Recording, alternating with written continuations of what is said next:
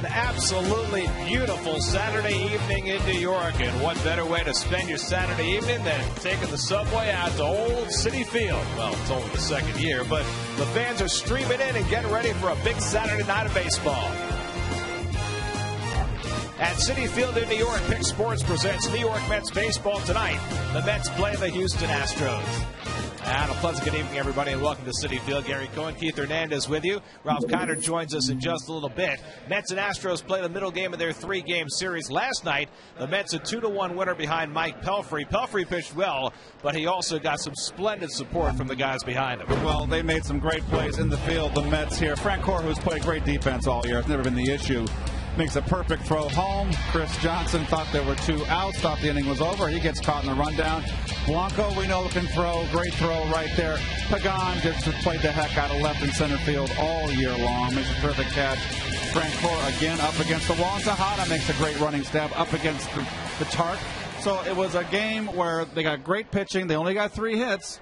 But the defense came through and made some great plays in the field behind Pelfrey. And the Mets will try and generate a little more offense tonight for the ace Johan Santana, who has become the first Met pitcher in 33 years to throw back-to-back complete games and lose both games. Well, he's also 3 straight complete games, and unfortunately 2 losses on those, back 2 of those 3. First guy to do it since David Cohn since 1990. He was victimized by the long ball in Houston. Hunter Pence single-handedly beat him with a 3-run shot and the solo shot, lost that one 4-3, and then lost 2-1 in Pittsburgh on 2 solo shots. Well, he's at Shea, excuse me, that's a fine. He's at Citi Field here, much bigger ballpark. This is much more conducive to Santana. And Santana goes up against Brett Myers, trying to make it 27 straight starts, going at least 6 innings. Well, that's a franchise record for a start of a season. 26 straight starts of 6 innings or more.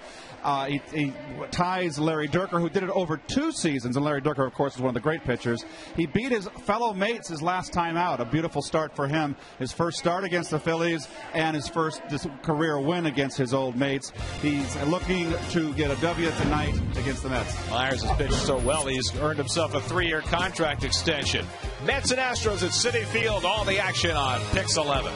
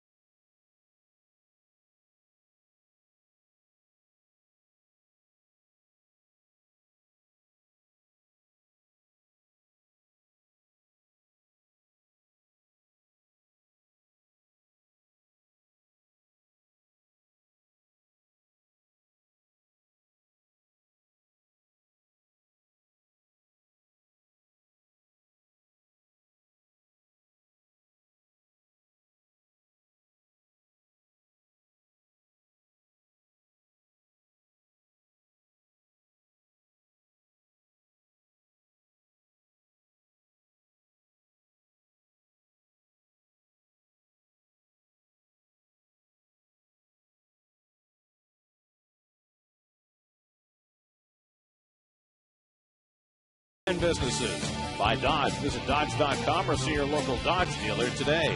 By Subway. Build your better breakfast and grab lunch to go, too. by the Lexus Golden Opportunity Sales Event now through September 7th at your Lexus dealers. And by Verizon Wireless, introducing the Droid X, the next generation of does. Live out your Mets fantasy. Suit up with Mets legends and take to the field at the Mets Fantasy Camp in January in Port St. Lucie. Get to the phone at 718-565-4376 or visit Mets.com/fantasy camp today.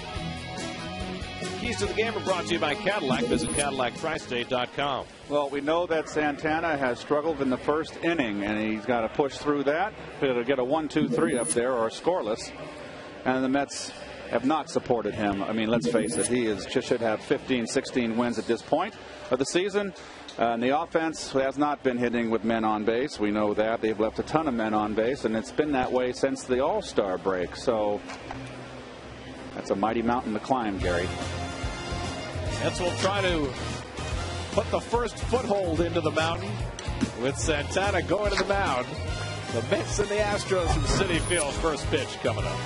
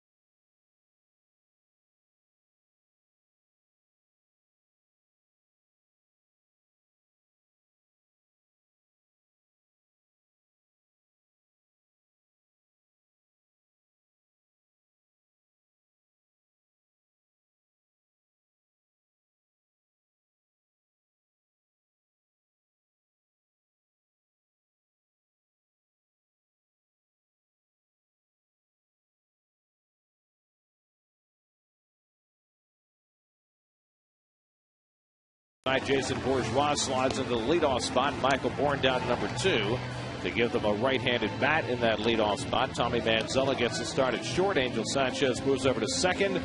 And that's the lineup that the Astros send out against Johan Santana.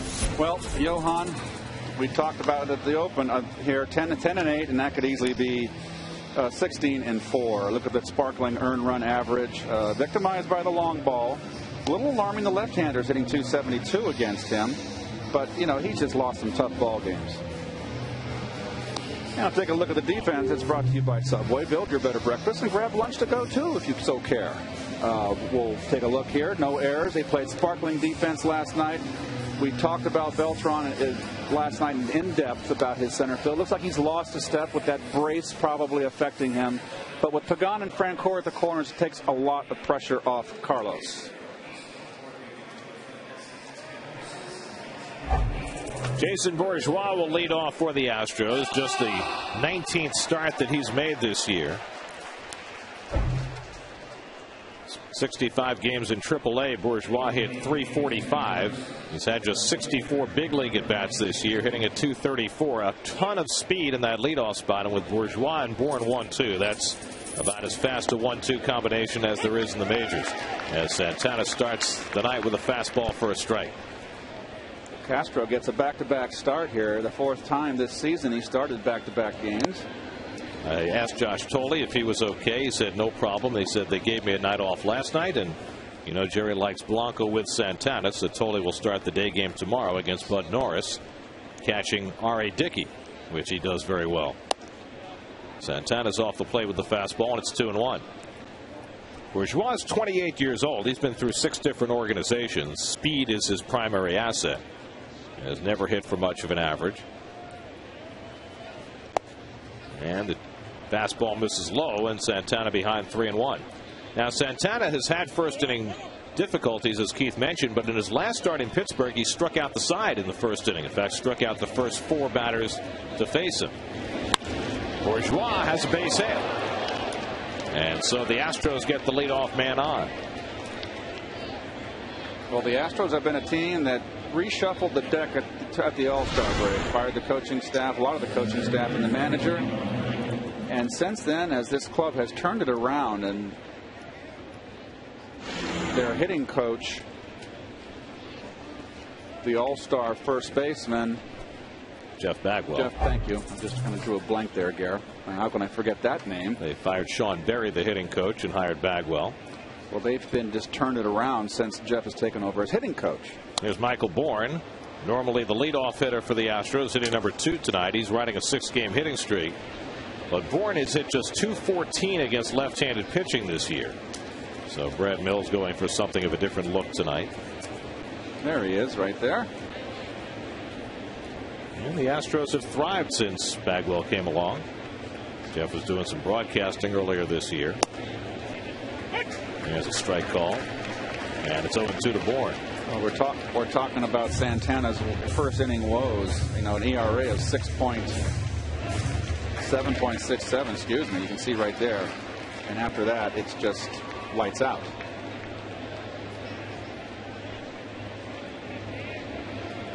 Ahead on Bourne 0-2, and the slider off the plate. A ball and 2 strikes. Hunter Pence will be next.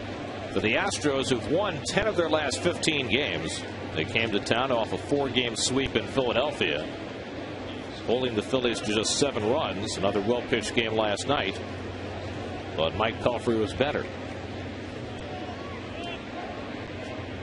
And Bourne grounds one to Castillo.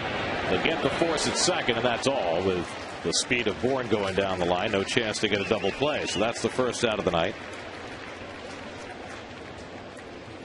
The Astros started out the season 0-8 under their new manager Brad Mills, but they have turned it on and trying to finish the season strong. They're in 4th place in the National League Central, trying to move up on Milwaukee for 3rd. Here's Hunter Pence. Pence 1 for 4 in the game last night. And he was the sum total of the offense for the Astros when they faced Santana 11 days ago. A 3-run homer and a solo shot. Hit the 3-run homer in the first inning, and then after the Mets had tied the game, hit the solo shot in the 8th to give the Astros the lead for good. The first home run in that first inning, the 3-run shot, was legit. They're all legit, but obviously if it was here at Citi Field, it would have not even reached the fence. But both teams play in the same park. Well, the Astros, despite the fact that they've got that very reachable home run porch in left field in their home ballpark, they are dead last in the National League in home runs. They've hit just 86 home runs this season. Pence leads them with 20. That's by contrast. Have hit 96 home runs, 10 more. Look at the choke up. Wow, 2 inches at least. Toward the hole, and a base hit for Pence. Bourne pulls in at second as Pagan scoops it up. So the second hit in this opening inning against Santana, and Carlos Lee will come up with 2 men on. Well, I've always felt a right-hander's approach against Santana should be crowd the plate and make him throw you in, because Santana's zone is that changeup away, Gare. Make him throw you that fastball, and he can. But, you know, make him change the plan a little bit. Make him think about, boy, I've got to get that changeup on that outside corner because that guy is really crowding the plate. Or you can look in. Here's big Carlos Lee, and he takes one of the dirt as Blanco knocks it down. 1-0. I mean, you know, pick your poison here. Santana can definitely adjust to most anything and everything. If you do crowd the plate, you're obviously going to be more vulnerable inside. But it comes a cat and mouse game. Then you can look area, you know, look away for a changeup or set up inside for the fastball. Now, you know, John Tudor was a similar pitcher to Santana. Those great years with St. Louis, and Kevin Mitchell killed him because Kevin Mitchell stood on top of the plate. Took away that inside corner.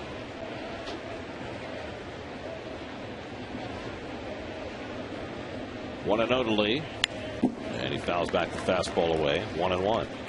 Lee has 3 career home runs against Santana and 39 career at bats. Of course, they were in the same division for a long time when Lee was with the White Sox and Johan was with the Twins.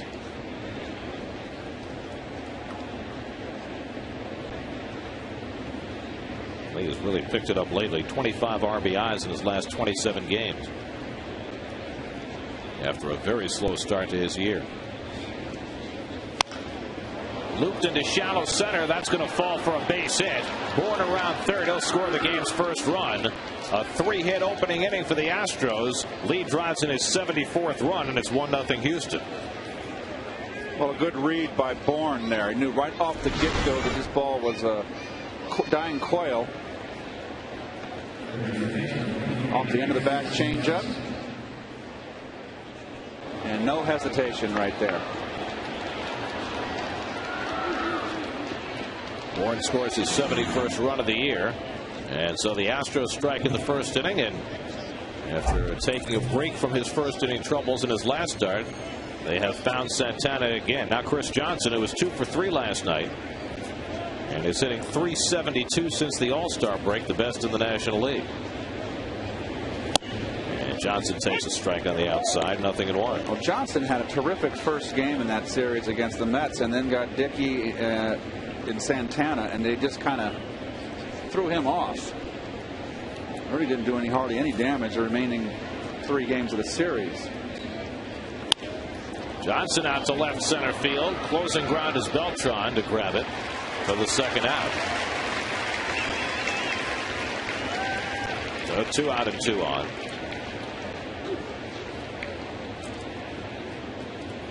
Well, that's the first run that Santana has allowed in his last 3 starts that hasn't come on a home run. He gave up the 2 home runs to Pence in Houston. He gave up the 2 home runs in Pittsburgh to Millage and Tabata in a 2-1 loss. But now 3 hits have produced a run here in the opening inning for the Astros. Here's Angel Sanchez playing second base tonight. And it's taken high ball 1. Sanchez, who's been playing shortstop most days, moving over to play second with Tommy Manzella at short tonight. Santana's now given up 24 first inning runs. The most runs he's allowed in any other inning is 13. He's allowed 13 runs in the 4th inning. So the first inning has by far been his most trouble. So what does that tell you? Like any great pitcher, get him early and often, or you're going to have an L. He's behind on Sanchez 2-0. And it's wide ball 3. How about this? 24 first inning runs. You know how many runs he's given up in the second inning? 3. So go figure. Of course, if you give up runs in the first inning, you're usually facing the bottom of the order in the second. 3-0 to Sanchez, not likely to be swinging, and he takes a strike. Sanchez acquired from the Red Sox early this season, making his 43rd start for the Astros.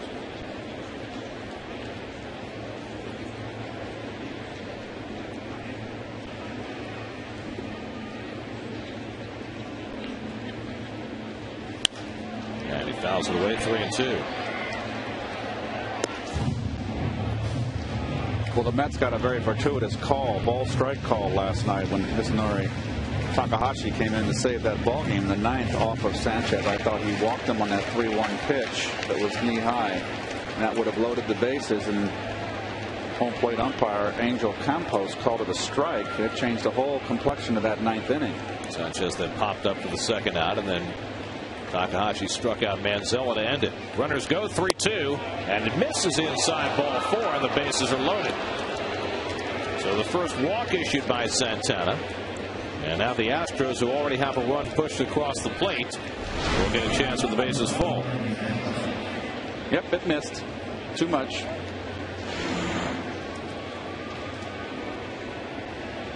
So big batter here for Santana, the light-hitting Tommy Manzella.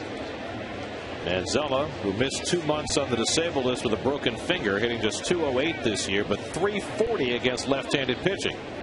And Santana misses badly with a slider, and it's ball 1. So things not going well for Johan. Try to find his command in the opening inning, much as Mike Pelfrey tried to last time. Remember, Pelfrey had a 31-pitch first inning and worked out of a bases-loaded mess before settling in.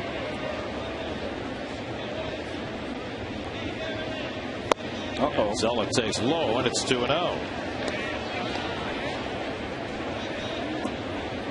Well, you got to sit on the fastball here. It's 9-0 in grand slams against the Mets. That's a strike. 2-1. Looks like Manzella was taking all the way. This will be the 27th pitch of the inning. And it's too high, ball 3. And now in danger of forcing a run. Well, you can do 2 things here. You can look middle in for a big one, or you can look away. A guy like Manzella is not a power hitter. You got to look to gap one here. 3-1. And he fouls it away. Last night, Nelson Figueroa walked the Mets light-hitting shortstop Ruben Tejada with the bases loaded. Elias did some fact-checking, found that Ruben's batting average with the number of at-bats he has, lowest batting average with the most at-bats to draw a bases-loaded walk since 1973. 3-2. Bounce toward third. Right comes in, and it's to first, not in time.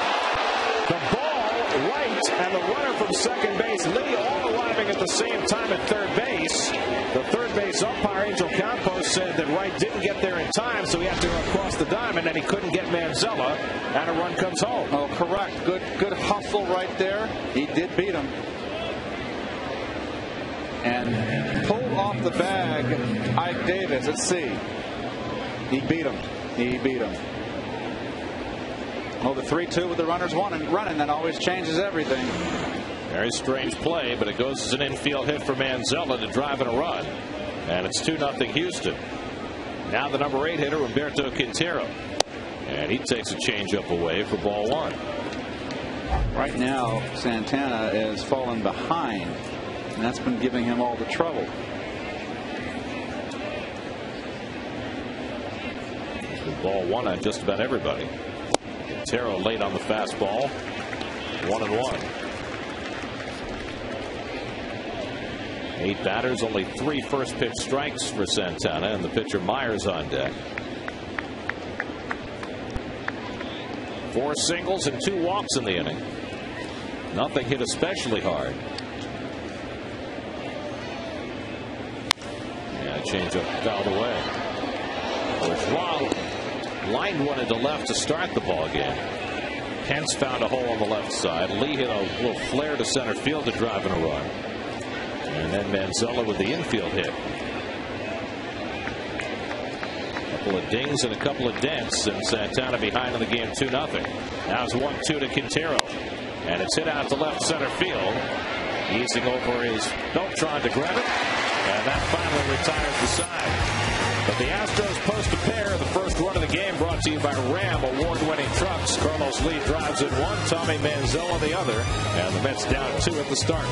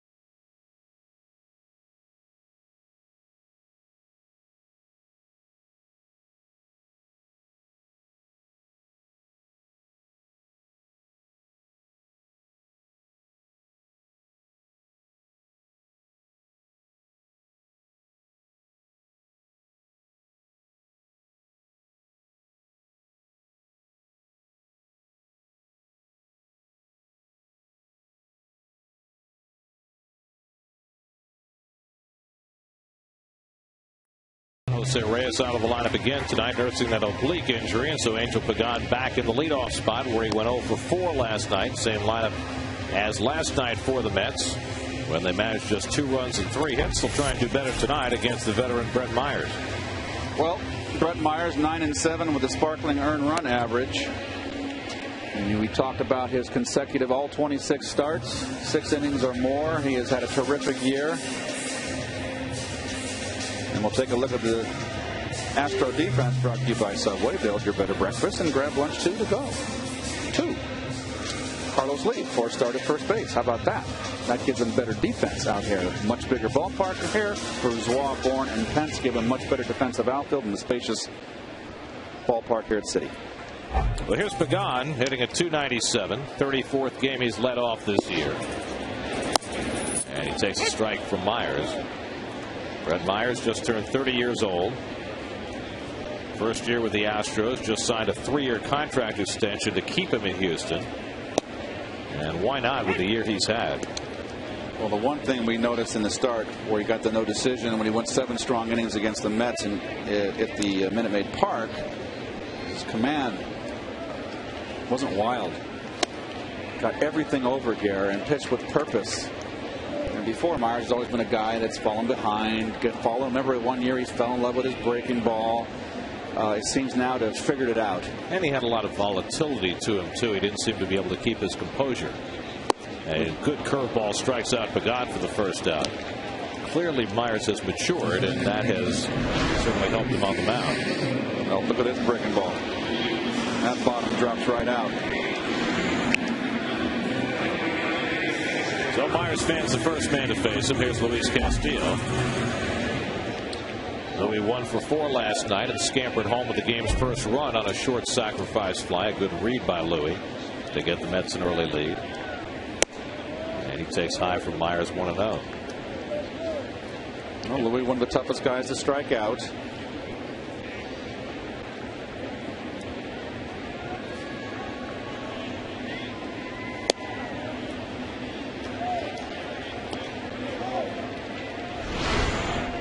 See Myers, he almost takes that step almost to the first baseline, that back step. Big leg kick back, pointing almost to the shortstop.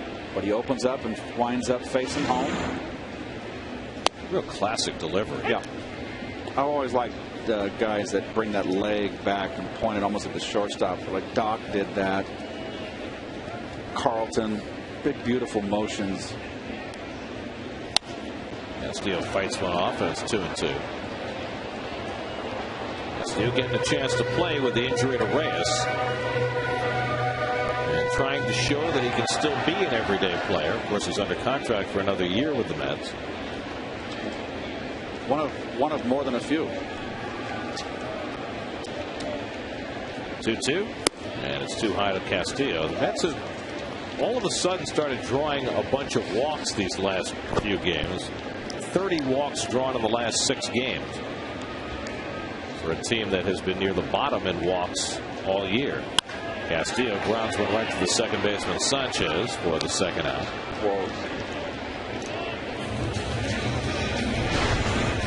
Well, again, look at this big leg kick and back turned almost completely to the hitter, but he gets it through, stiffens that leg out and bends it. Just a real beautiful motion. Effortless. Body working with arm in conjunction here. It's a beautiful thing. Sounds like a philosophy. It really does. It's like an aesthetics professor I once had.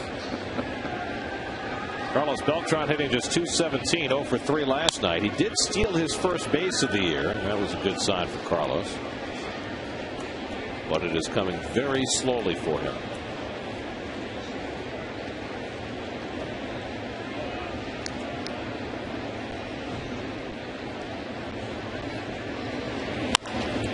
Left center and a base hit for Beltran. And Carlos takes one the other way, and the Mets have their first base runner of the night. Well, he's been struggling from the left side of the plate. He doesn't feel comfortable. He's been out in front.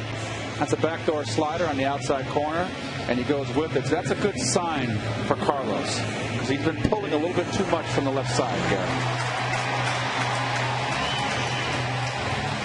So David Wright will step in. David took an 0 for last night, but he drove in a run. His 85th. Now 4th in the National League in RBIs. He has 4 career home runs against Brett Myers, which equals the most he's hit against any pitcher.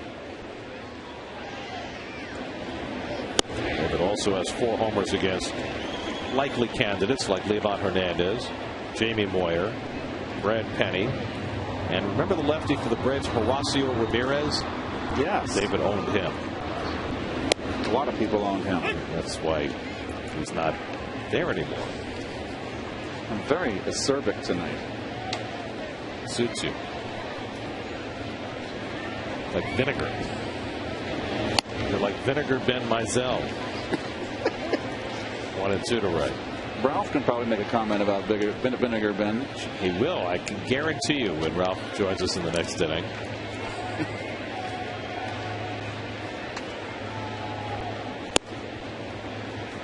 Two and 2 to David.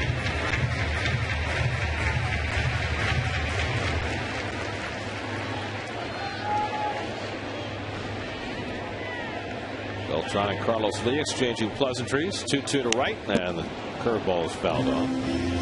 Boy, good up and in fastball right there. Let's just see. It beats David in here now. That's a good purpose pitch. It's out of the strike zone. Looks like it was like trying to get a back little inside door, or whatever you want to call it, front door slider. See if he goes away. Curveball. And David lays off at a full count. So after Myers got ahead of him, Wright works his way back in. That'll get Beltran a start at first base. You think David's gotten a little closer? Boy, I know he's deep in that box. I think he's gotten a little closer to the plate. A few inches anyway. Beltran runs 3-2. Check swing foul. Boy, tied up inside. What would that tell you as a pitcher right there? If we had Mr. Darling here, it'd be the question I'd ask Ron. It's pretty apparent that David's set to go up the middle. So where if you're going up the middle with 2 strikes, as you always should with 2 strikes, you're most vulnerable inside. Quintero moving away. And the 3-2 bounce to third. Backing off is Johnson. Has a long throw to make right on target to get right. And end the inning. A hit and 1 left. We go to the second. Ralph Connor joins us when we come back. The Astros up 2-0.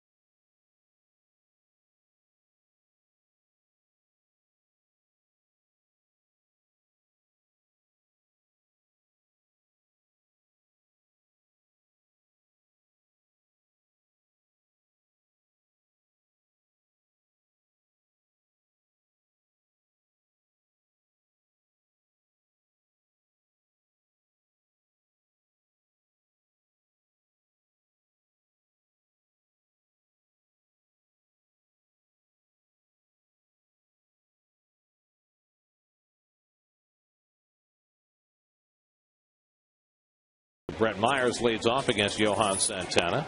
And here in the Ralph Kiner broadcast booth, we bring you our Hall of Famer, Ralph Kiner. Ralph, how you doing?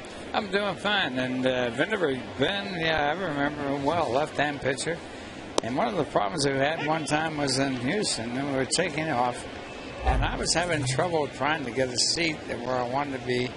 And finally, Vinderberg Ben came up and said, "Hey, if you don't sit down, we're never going to go." So I sat down. Were you a rookie, Ralph? I wasn't a rookie. I was the star of the team. But I didn't. You liked Vinegar Ben? Yeah, well, at that time I liked him. After that, I didn't. How did he get his nickname? I don't know that. Was he an acerbic personality? Yeah, he was. Well, that remarked to me, I thought it was acerbic. There's no question about that. If he told you to sit down, as Myers sits down, that's the first strikeout for Santana. He was a good pitcher. He wasn't great, but he was good. 1 out and nobody on. Here's Jason Bourgeois. Ralph, it strikes me, the Mets and Astros came into business at the same time. The Astros with the Colt 45s. Were those games in the early days with the Mets and the Colt 45s, were they different in terms of the competition, battling to be the best expansion team there? Well, the Mets could not beat Houston. Houston wore them out all the time. In fact, the year the Mets won, 1969, the Mets never won the game in their ballpark. Of course, they started 1 year ahead of the Mets. They had a farm club in 1961. Mets did not have a farm club, and so they actually had some players under control. And before the season actually started in '62, the year of expansion. That was quite a ballpark they played in. It was a makeshift ballpark. And it had mosquitoes bigger than B-29s. You had citronella all over the place. Nice stop by right at foul ground. It's 2-2. That wasn't Buff Stadium. What was the name of the stadium, Ralph? They built it. It was a temporary stadium before they got the Astrodome. Right next door to where they built the Astrodome. Right. It was. In fact, they used it as a practice field later on. Did you stay at the Shamrock Hilton all Stayed at the Shamrock, and that was a great hotel. What a great hotel. And they had a great bar there. They had an outstanding bar there. And the other thing about it was you had the brown bag in Texas. It means you had to take your own whiskey into the bar. They didn't sell it as a mixed drink. And they give you a label with your name on it. That's right. And if you didn't finish the bottle, you had to leave it there. Really? You would be. I remember it was a dry county in Wichita, Kansas, and one of the players for the Wichita Arrows, which is the Cub organization, brought me in there, and we had to stop off at a liquor store. I got a half pint of whatever, and I would say, "I'll have a Keith and soda." Really? To the bartender, because they labeled the bottles with our names, and they had the bottles in alphabetical order, their names. Is that before or after you had the half pint? That's after I got sent down. Here's Michael Bourne with 2 out. Can I ask you a question? What was the point of that? Of what? Why did they make you go to so much trouble just to have a drink? Because it was a dry county. It was you had to do it that way, and of course you had to buy your own whiskey away from the hotel or any bar, and you browned up, bag it. You carried it around in a brown bag, and that was the whole thing. That happened for years down there.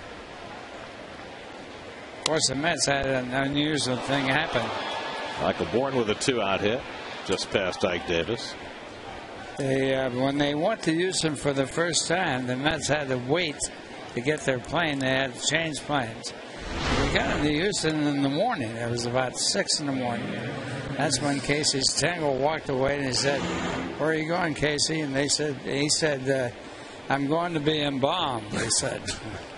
It was really a tough flight. They got there really late. You flew the prop planes back then, didn't you? Yeah, they had that, and we were in Milwaukee.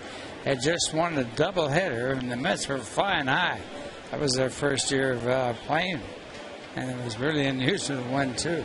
Here's Hunter Pence with 2 out and a runner on. He pops one up. Shallow left for Pagan. And Angel tracks it for the 3rd out. 1 in and 1 left. Mets come up in the bottom of the 2nd, down 2-0.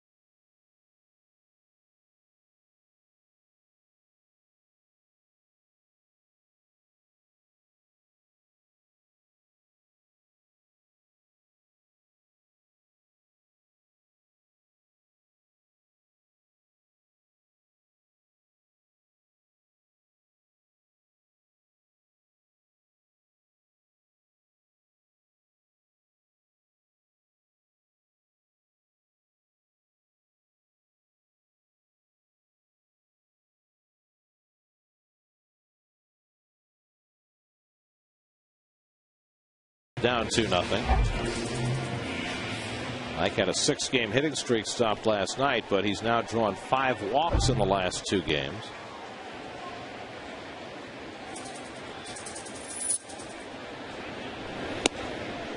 And takes ball 1 from Myers. It'll be Davis, then Francoeur and Blanco for the Mets in the home second. Ralph, I know you've been watching. What do you think about the second half woes of Ike Davis here offensively? Well, it's sort of normal for a young ball player to come to the major leagues and do well and not stay as an outstanding prospect. But one of the problems he has is that he drops his hands. And when you drop your hands, you don't get them back up, you're in trouble. Drives one to deep right center field. Back goes Bourne deep in the gap, and he runs it down. Death Valley at Citi Field. Ike hits at 405 feet. Just a long out.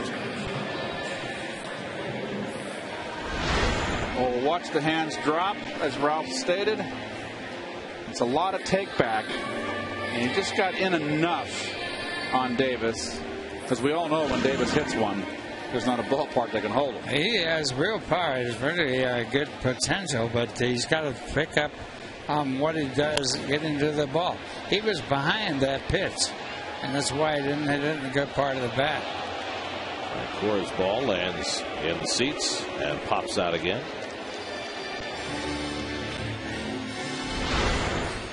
Well, there's the contact. You can see closer to the label. And there's your difference right there. It's a matter of 3 inches. The bat should be in front about, you're right, Keith, about 3 or 4 inches farther up toward the pitcher. And then he would have got on a good part of the bat. And that would have given him a lot more distance. When you hit that ball off the center, the sweet spot of the bat, you lose a lot of distance. Francoeur 5 for 10 over the last 3 games. It's good to see Jason Bay in the dugout. Jason now riding the bike, starting his conditioning, trying to start the long road back from a month on the sidelines because of his concussion. He's always such a good interview, honest and forthright in when he deals with the press. And he knows he's got a long road back, getting himself back in condition to play. His legs, number 1, are most important. Francoeur hits one the other way toward the right field line. Pence won't get there. Cuts it off nicely.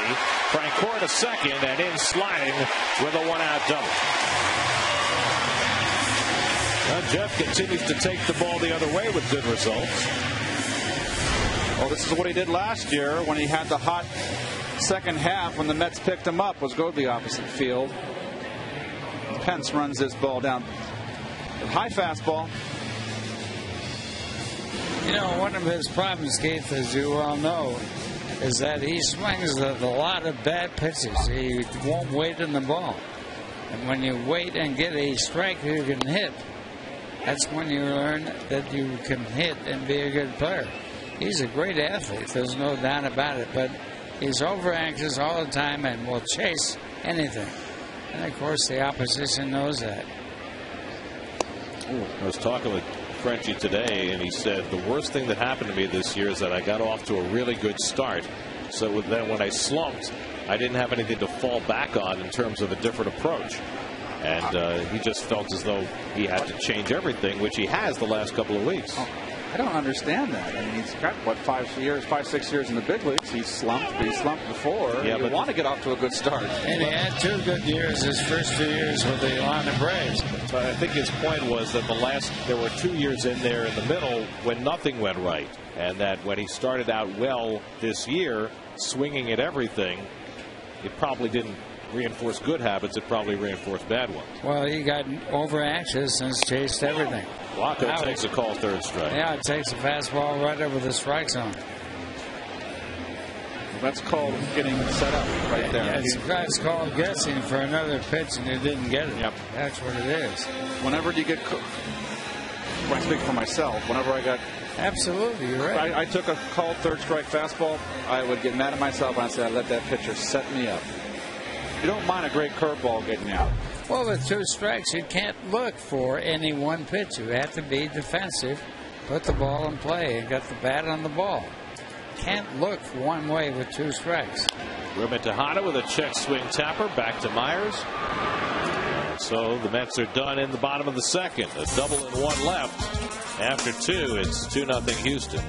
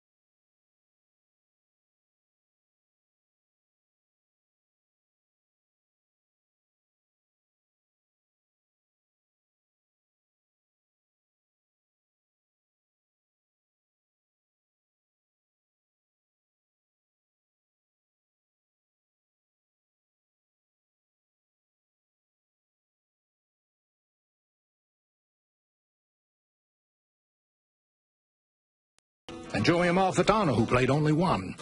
There was Norm Larker and pitcher Dick Farrell, as well as other veterans who made up the nucleus of the team as the Colts broke camp and headed for Houston. 1962 Houston Colt 45s under manager Harry Kraft. They won 64 games and lost 96 and finished 24 games ahead of the Mets. One of the great stories was that Bob Asomugha was a good ball player. And Bob Murphy was on there talking about Bob and how well he played and all that. Carlos Lee hits one out to center for Beltran, and that's the first out. And then Bob went on to say that Asomugha's parents were coming to the ball game. In fact, they're high and outside, as they called the pitch to the batter. They're high and outside. Of course, Bob Asomugha later would become a Met.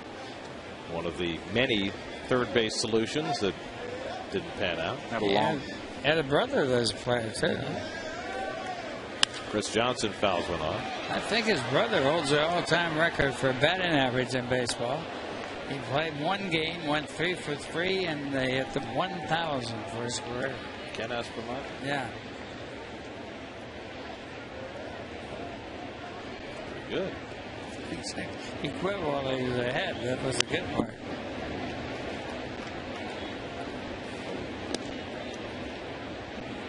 Joey went on to have a long, lengthy coaching career. I remember as a kid growing up as a coach for the Giants, Cubs, when I was in the big leagues, Dodgers.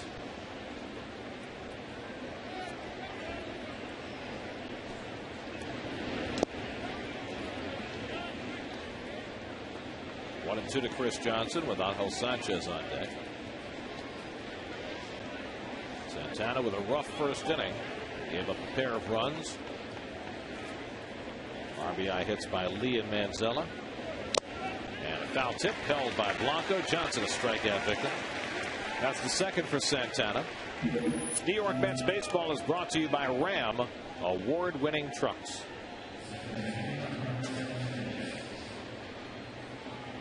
Santana starting to settle in. And now Sanchez, who walked his first time up.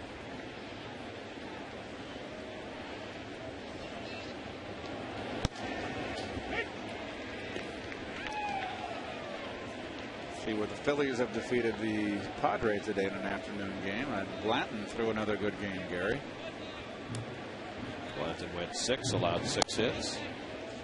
Blanton's had a tough year over there. His last 2 or 3 starts now, he's started to pick up the slack. How about what the Phillies had to overcome last night? They had a 1-run lead, bottom of the 9th, 2 out, 2 strikes, and Bradley balked in the tying run. And they had to go on to win it in the 12th. Ouch. It's a strange year for the Phillies, but they're still right there. 1-2, and Sanchez pokes one to second base. And Santana has his first 1-2-3 inning of the night. We go to the bottom of the 3rd, 2-0 Houston.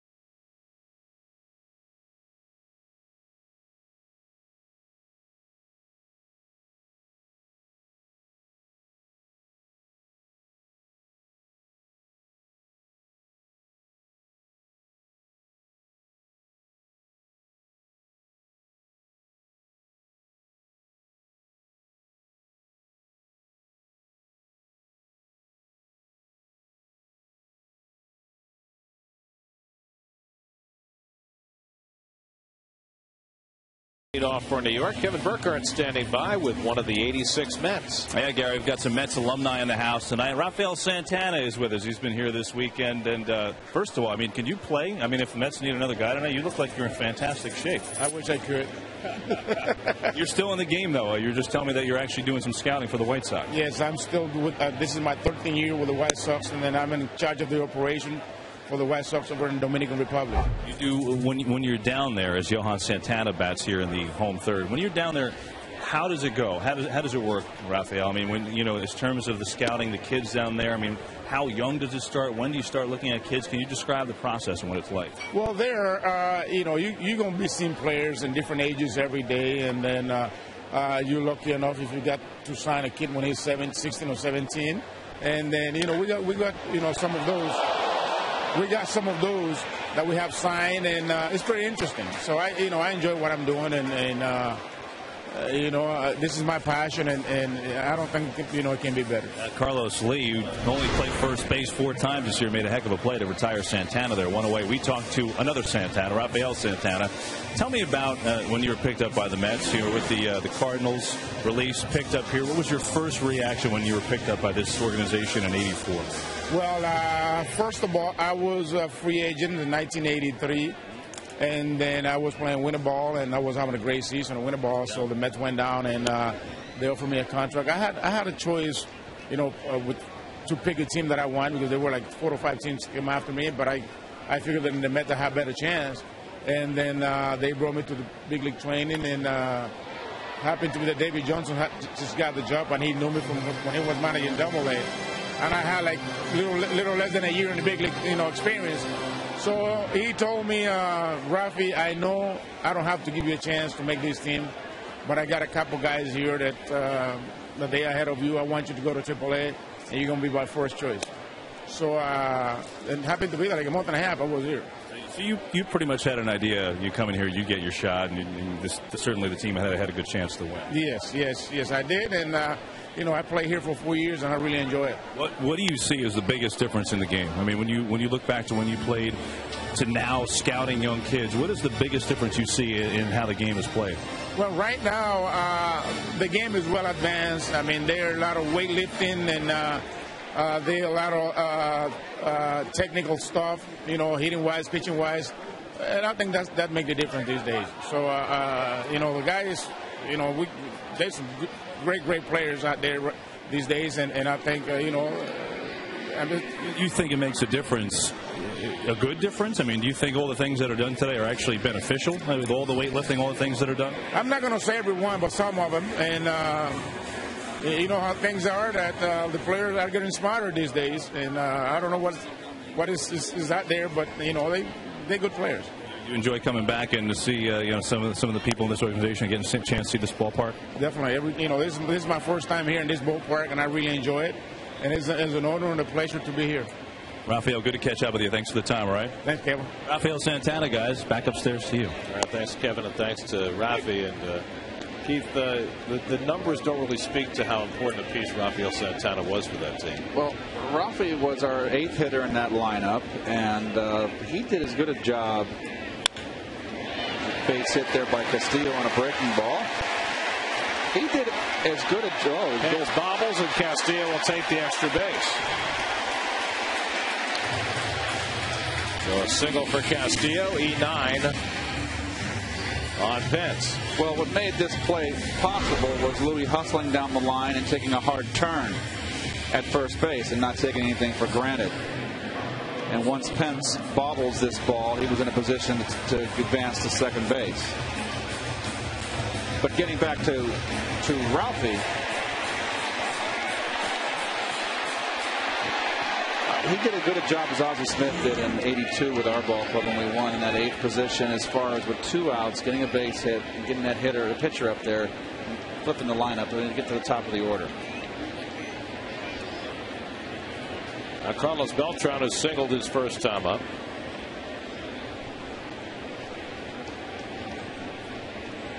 Here's a little known fact. I didn't even know this till just this second when Dave Freed, our statistician, pointed out. And that is that you and Rafael Santana were also teammates in Cleveland.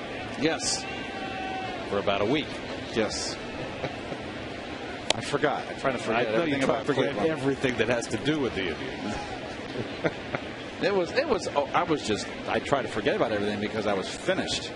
And it was just not fun being horrible. Did you ever go down to the river that's on fire? No, it was. They cleaned it up by then, Ralph. It was called the Flats. There's a bunch of bars down there, rock and roll bars. It's a big rock and roll city, obviously. You got the Hall of Fame, Rock and Roll Hall of Fame. I wasn't a big fan of the Flats. Throw a ball to Beltran for a strike, 2-2. I had black cord fever in Cleveland. Black cord fever? Yeah, what's that? Telephones. I had $1,000 bills the whole 6 months I was in Cleveland. $1,000 a month. I'm not kidding. Get me out of here? I was waking people up in the middle of the night. Talk to me. 3-2 to Carlos. With the runner at second and 2 down. That's down 2-0 in the third. There was a player that was ready to Cleveland, and he looked it up on the map. He didn't know where it was. And he saw it was on a river there, and they had a wonderful beach. He said, "Oh, that's going to be great playing there." But the river was on fire. Foul ball. Close call. But C.B. Buckner, the first base umpire, called a foul. That's where the ball goes over the bag or not. And this ball on the bouncing ball is outside of the bag according to the umpire. He says foul ball. Bag is in fair territory. Carlos Lee would beg to differ.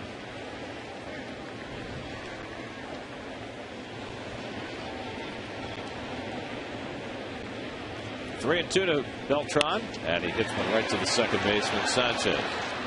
And that retires the side, so the Mets get a hit for the third straight inning, but can't do anything with it.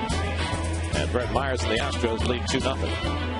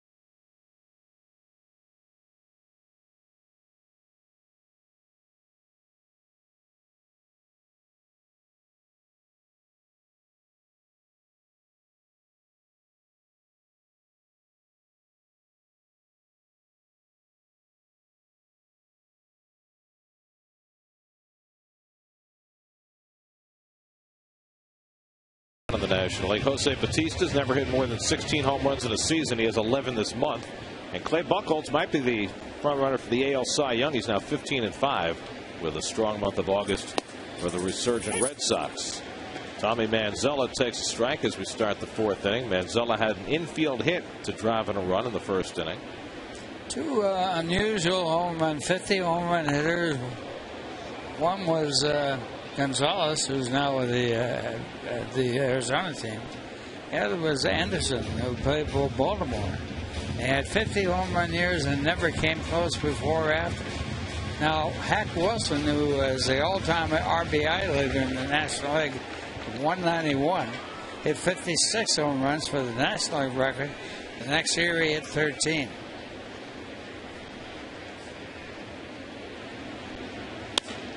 Line over short and a base hit for Manzella. So Tommy Manzella's 2 for 2. The CIA created her. Now they want to destroy her. In 2 weeks, the biggest action thriller this fall isn't on Fox or NBC. It's on Pix 11. It's Nikita, premiering September 9th at 9 on Pix 11, the home of the CW. Khrushchev.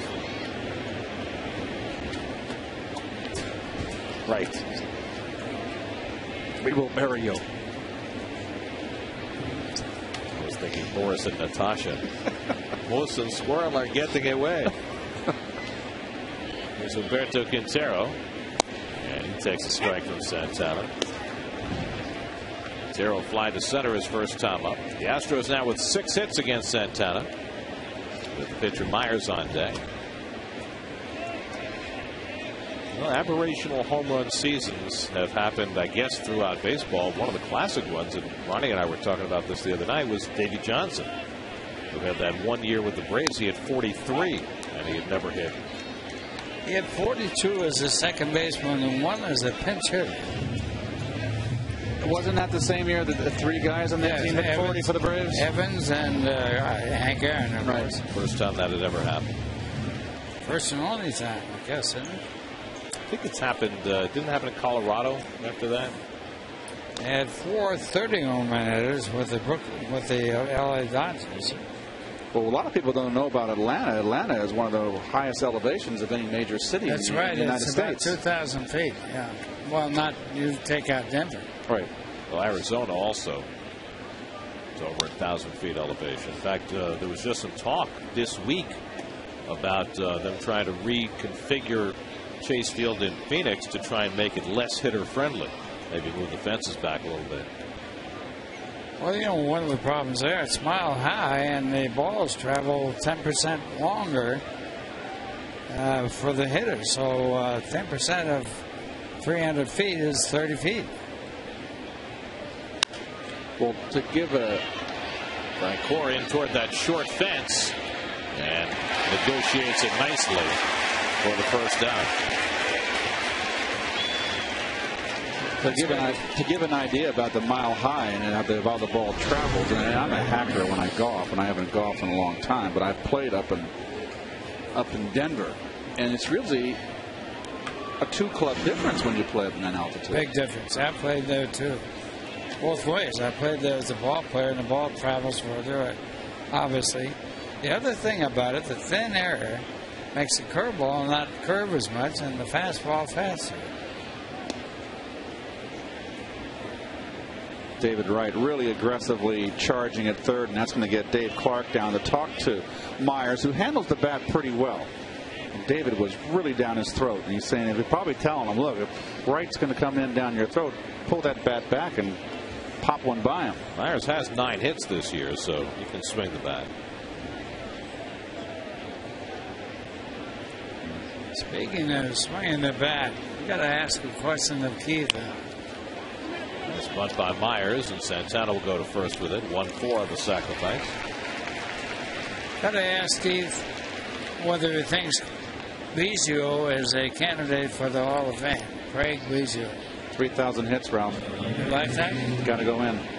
He also was a catcher, played catcher. He also was a second baseman, an all-star second baseman, an all-star catcher. Also played center field. And he played center field. I mean, this guy has some real qualifications. Nobody ever talks about it. They had two great players there, Bagwell and Biggio. I think Biggio's absolutely a Hall of Famer. Yep. And it was a great era for a second baseman when you think about it. I mean, the runner at second and 2 out, Bourgeois takes a strike. You've got Robbie Alomar, who is probably the best second baseman of his generation. Until he played for the Mets. Well, we'll leave that out of it. Then you got add that. Then you got Biggio, and then you got Jeff Kent, who's the all-time home run hitter. Well, he's got the home runs, no question about that. I mean, you know, Ryan Sandberg's in the Hall of Fame. Bill Mazeroski's in the Hall of Fame. To me, all three of those guys, Biggio, Kent, and Alomar, have got to be in the Hall of Fame. Well, Biggio was a very, very good player. And he played those positions and was a all-star there. You get 3,000 hits, you get first ballot, you're in. I mean, that's, to me, 3,000 hits is still means what it means. Yeah, and I think that's an interesting point, because 500 home runs doesn't necessarily mean as much if you did it in the last 20 years with Jeff Bagwell, who didn't quite get to 500 home runs, but might be a Hall of Famer anyway. Okay. I mean, he's a guy who's never had any taint next to his name, which I think helps him in this era as well. 2-2 now to Bourgeois. You know, Mike Piazza's probably going to be a first ballot inductee and one of the greatest hitting catchers of all time, or certainly of his generation. Well, he hit more home runs than any catcher in one season. Yep. That's pretty good right there. And Mike got big hits, too. 2-2 to Bourgeois, and he pops one up. Except it is a possible candidate for using help.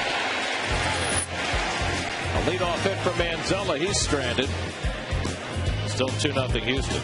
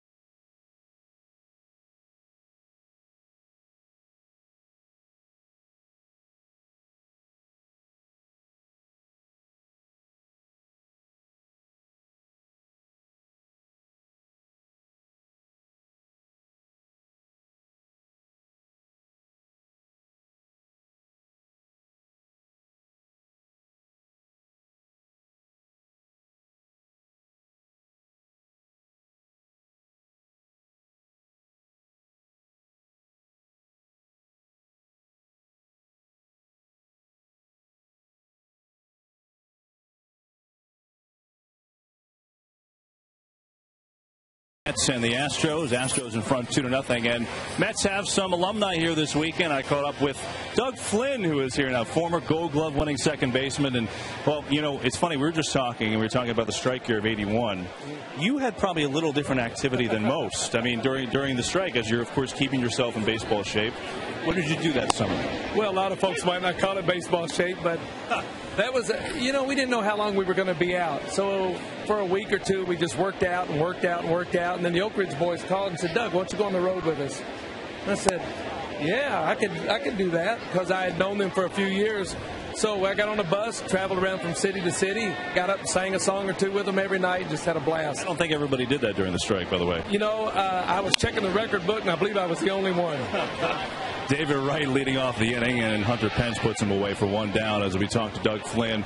Well, you, of course, were in the Tom Seaver trade that came over to New York. What was your reaction when you had found out that, hey, I'm being traded for Tom Seaver? Your reaction, and then when you got to New York, the atmosphere. Can you give me a flavor of that, Doug? Well, I was a little disappointed it wasn't strong.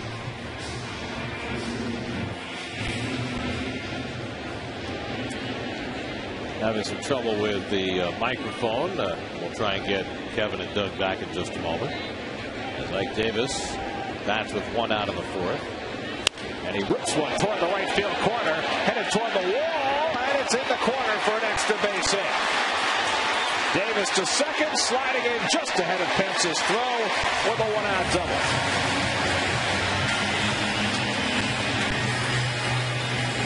'23rd double of the year for Ike Davis. Wants the ball away, and it's right down the pipe. He is number 4 in extra base hits by a player in the National League. And right there, that's his 39th extra base hit, and he just didn't get there in time. He had to go all out. And now Frank Coru doubled to right his first time up.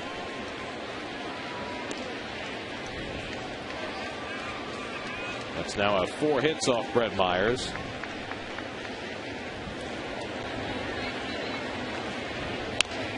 Check swing right back to Myers. Checks on Davis and gets the out. Well, it looks like we have the microphone fixed. Let's go back to Kevin. Yeah, thanks, guys. Doug, you were talking about the Seaver trade and your reaction. Yeah, Johnny Bench and Pete Rose called me off to the side and said, Doug, it's a great opportunity for you to go and maybe get a chance to play every day. Buddy Harrelson and Felix Millan were guys that were starting to get a little bit older. But what 2 wonderful people that took me in, as did all of New York, and said, we know you didn't make the trade, and here's an opportunity for you to get a chance to play every day. And I tell kids now, if I ever had a chance or wanted to teach someone how to play infield, I'd go to Buddy Harrelson. He was a good person. He was a great player, and Felix Millan has become one of my best friends. So New York has treated me extremely well. Is there anybody you watch today that you admire playing second base? Yeah, there's a few guys. I think, but the game's a little different. Brandon Phillips is a pretty good ball player in Cincinnati.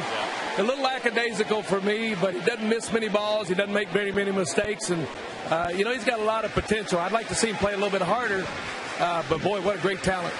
Doug, certainly it's fun to catch up with you, and thanks for stopping by, okay? Hey, the honor is all mine. What a beautiful facility. It's just a great pleasure to be back here, see some old friends, and I hope they'll include me every year. All right, Doug Flynn, guys, let's go back up to you with Blanco at the plate.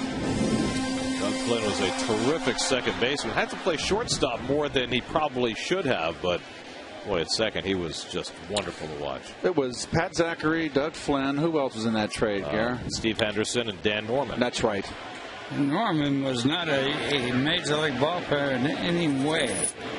They got 4 players. Of course, Zachary was a good pitcher. Now there's Doug Flynn in action. Gold Glove winner for the Mets in 1980. 2-0 Houston after 4.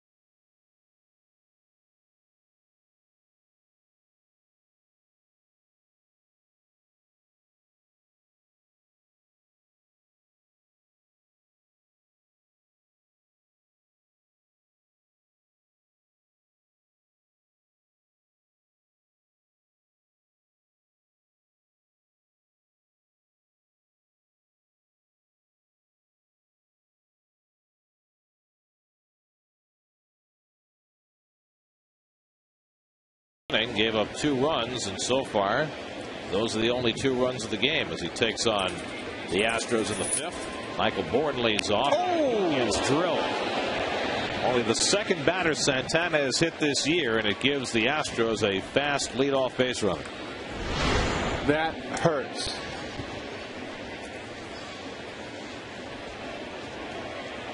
That hurts. That's not a good spot. A little bit lower, got him in the elbow. That would have hurt worse.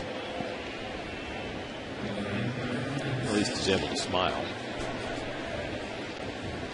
And so the Lee's leading base stealer, Michael Bourne, 44 steals this year as a Bourne. Hunter Pence, the batter.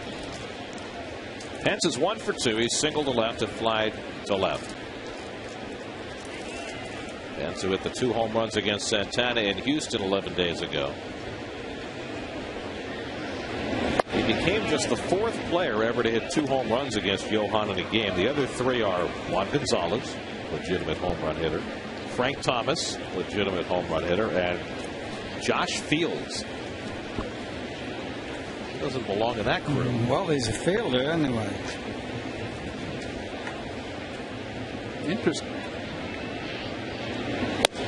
Interesting lead that Bourne takes. He's leading the league in stolen bases and doesn't take a big lead.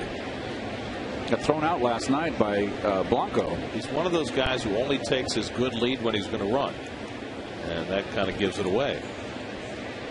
Well, that's really a short lead right there.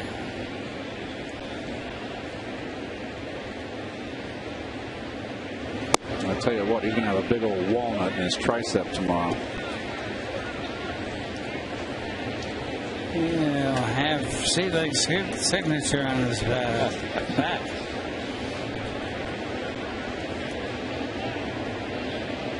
Caught for the 11th time last night by Blanco, who made a perfect throw. A little bigger lead. Bigger lead there.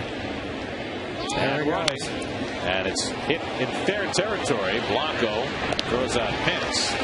And Bourne's at second with 1 out. Might put a little hit and run on there. Not sure. That's one thing I can't really tell. The only way you can tell is that the runner looks back to home plate and in the middle of the halfway to between first and second. Yeah. You got to look back. Got to find the ball and make sure that you can go. That's a straight steal. That's a straight steal. He never looked. I think you're right. So a runner in scoring position for Carlos Lee, who drove in the first run of the game with a bloop single to center. 1 for 2. And he takes a strike. By the way, question I asked 3 or 4 innings ago, we finally have the answer. Vinegar Ben Mizell got his nickname because he was born in Vinegar Bend, Alabama. Good reason for that. And Vinegar Ben Mizell was later a congressman from North Carolina. Like Jim Bunning. Yep.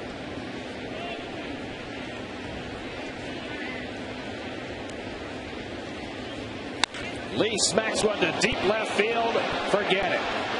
Carlos Lee with a long 2-run homer, his 19th of the year. A 3 RBI night for Lee. Santana gets victimized by the long ball again. And it's 4-0 Houston. That is 5 home runs allowed by Santana in his last 3 starts.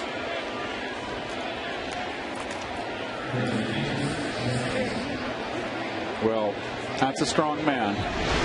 Tried to come in with a fastball. Look at Blanco set up in. He got it in a little too much to plate and down. Not up and in. And boy, oh boy, that is a 2-iron right there. Slight draw to it. Now, Lee has really put a hurt on Santana tonight. A bloop single to drive in a run. A great diving stop on Santana's bid for a double. And now a 2-run homer.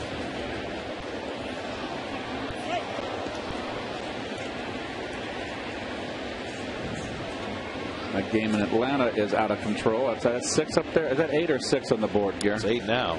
And that's Hudson going for his 15th. Ricky Nolasco, remember, was trying to work through a knee injury in that game, and he got torched for 6 runs in the second inning.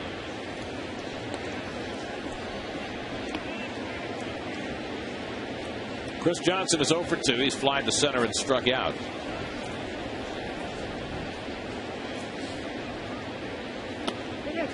good changeup, strikes him out. And Johan has just his third of the night. Second time he's gotten Johnson. Those are the home runs that Santana's allowed. It's only the third home run he's allowed at home this year. Of course, 6 of his last 8 starts have come on the road before tonight. But Carlos Lee made the ballpark look small. Here's Angel Sanchez.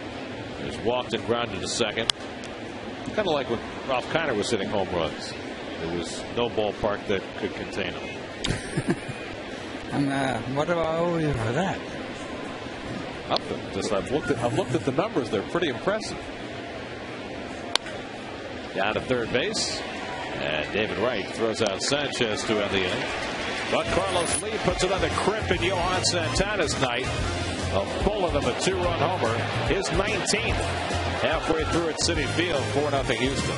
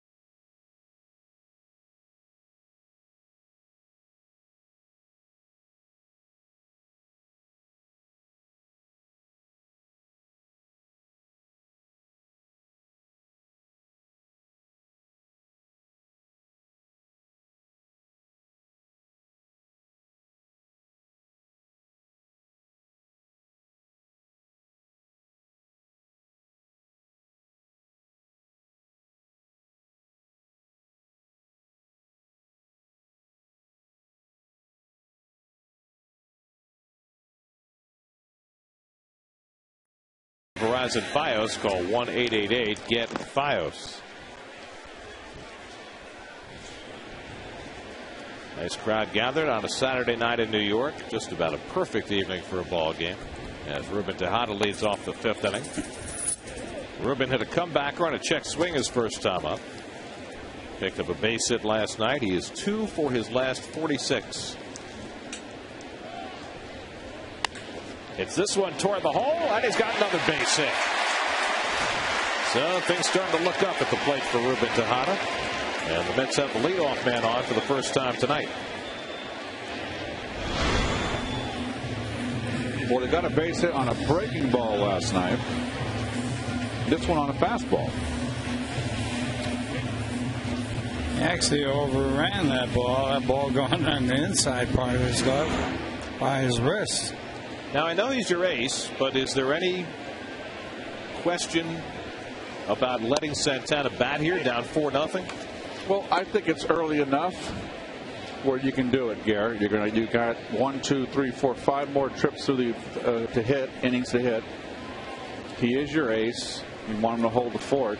You want to keep him happy. He's been aligned a lot by being taken out of ball games when they shouldn't have taken him out.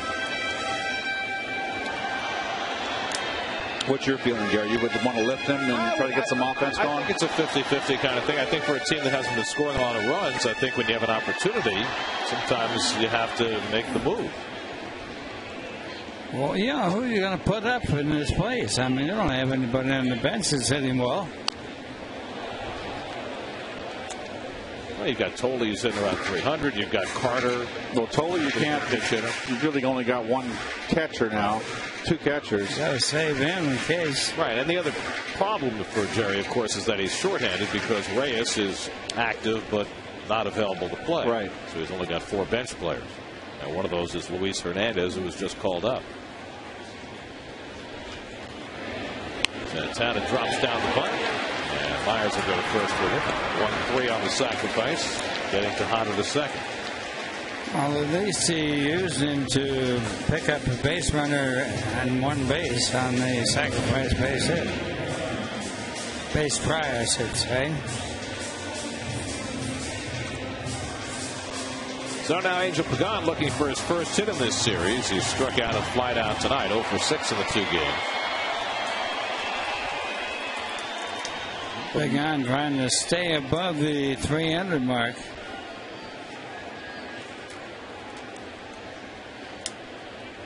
This is the 4th inning. The Mets have had runners in scoring position and have come out empty.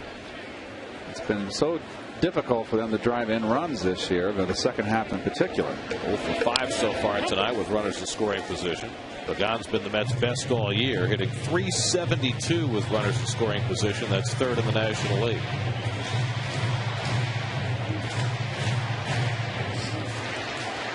Here's Castillo on deck.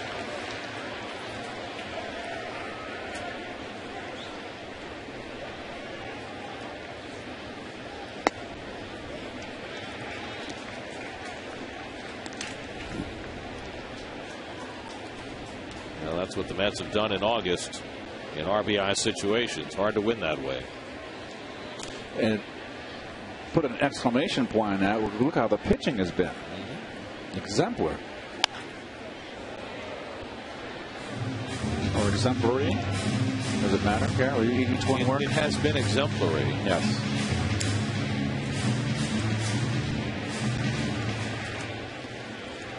It's a good example, anyway. Now Myers ahead on Pagan, 1-2. And he lays off the slider. 2-2. Here are the numbers coming into today. The 2 Padres, Gonzalez and Ludwig, 1-2 in the National League with runners in scoring position. Ludwig's got a nice pickup for them. Kind of edged out of a spot in St. Louis by the rookie John Jay, and Padres needing offense, got him, and he's helped. 2-2, and he struck him out with a high fastball.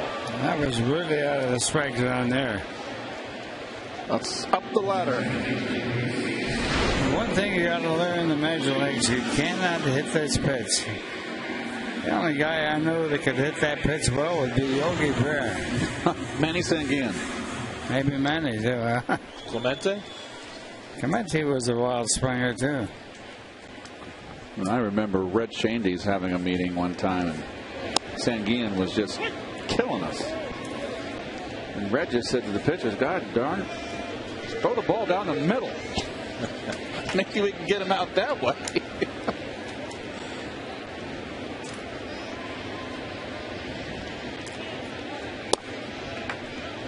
1-1 to Castillo. Well, those Pittsburgh teams, they were just this one terrific hitter after the other. They had the supreme third hitter in Al Oliver. He can hit. Classic third hitter, line drive hitter, hit left-handers. You had Stargell hitting cleanup. Slap toward the middle. Manzella ranging over. And he throws out Castillo to end the inning. A leadoff hit and 1 left. 5 in the books. 4-0 Houston.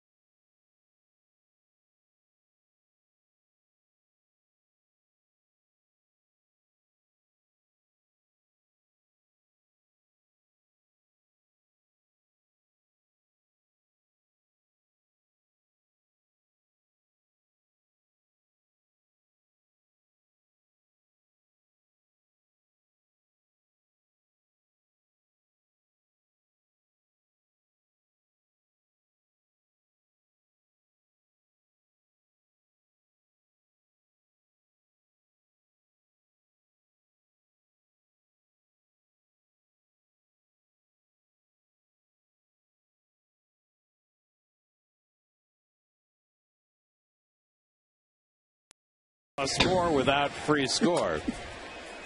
Very quiet in here.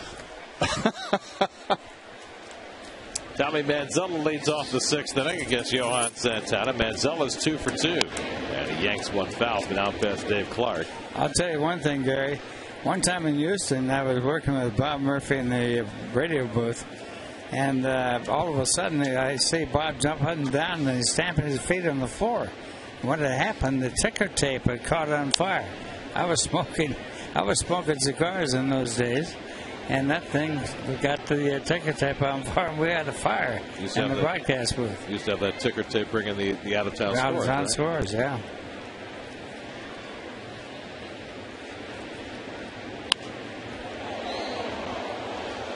Oh, and 2 to Manzella, who had an infield single to drive it around the 1st, and then pulled one through the hole for a base hit in the 4th. The 8-hitter, Quintero on deck, and then the pitcher, Myers. Yes, this calls 3rd strike, and Manzella down looking. 4th strikeout for Santana. Let's check in with Kevin. Guy sitting next to me is Mike Fargo. He is a Major League Baseball authenticator. You know, a lot of people are very angry at Mike because he gets a lot of baseballs during the game, between 13 and 20 a game, and everyone wonders why he gets them all. Well, he's authenticating them for Major League Baseball. Essentially what it does is it prevents counterfeiting. As we take a look into Mike's little briefcase over here, got about, 9 balls so far, and the little holograms on the balls are coinciding with a barcode that goes into a little scanner. It immediately goes into the system for Major League Baseball. Mike logs what the baseball is from. Basically anything used in a game that Mike sees with his own eyes. So if Johan Santana throws a ball that's fouled off by Tommy Manzella, he might get that. If there's a broken bat, he might get that. Maybe a special base that the Mets want to pull out later in the game. Anything goes during the game. It has to remain in the ballpark, though. Home run balls, like a special home run or something like that, or a special base hit, are pre-marked, so if they go into the stands, it's done that way. But my favorite part about all this, Mike, you got to get up for these guys. This is outstanding. The authenticator chair. And every night I'm down here, Mike lets me know about it. So can you get me like a field reporter chair or something? Guys, I want to know who authenticated the authenticator chair. Is that authenticated, Mike? No. It's not authentic. No barcode, huh? No barcode on that. I wonder if he can find the sandpaper that some guys use on baseballs. Was it Don Sutton got caught with sandpaper? Joe Niekro. Right. How about Joe, not Phil. Right, with a nice spin around play to throw out Quintero for the 2nd out. Yeah, Joe was trying to show the umpires that he didn't have anything and was turning his pockets inside out, and out of the pocket came the nail file. It was a nail file or a emery board. I know Don Sutton had a razor blade in his glove. Oh, yeah, he cut him up pretty good. Now, the other thing about Sutton was that he used to leave after he was caught and suspended. Yes. He used to leave notes in his back pocket as the umpires would search him. He say he didn't put anything, all those kind of stupid little things. I also remember the time he and Garvey got in a fight here in our ballpark at Shea Stadium. David Wright throws out Brett Myers. 1-2-3 inning for Santana. And somebody needs to authenticate that. 4-0 Houston. The central scrutinator.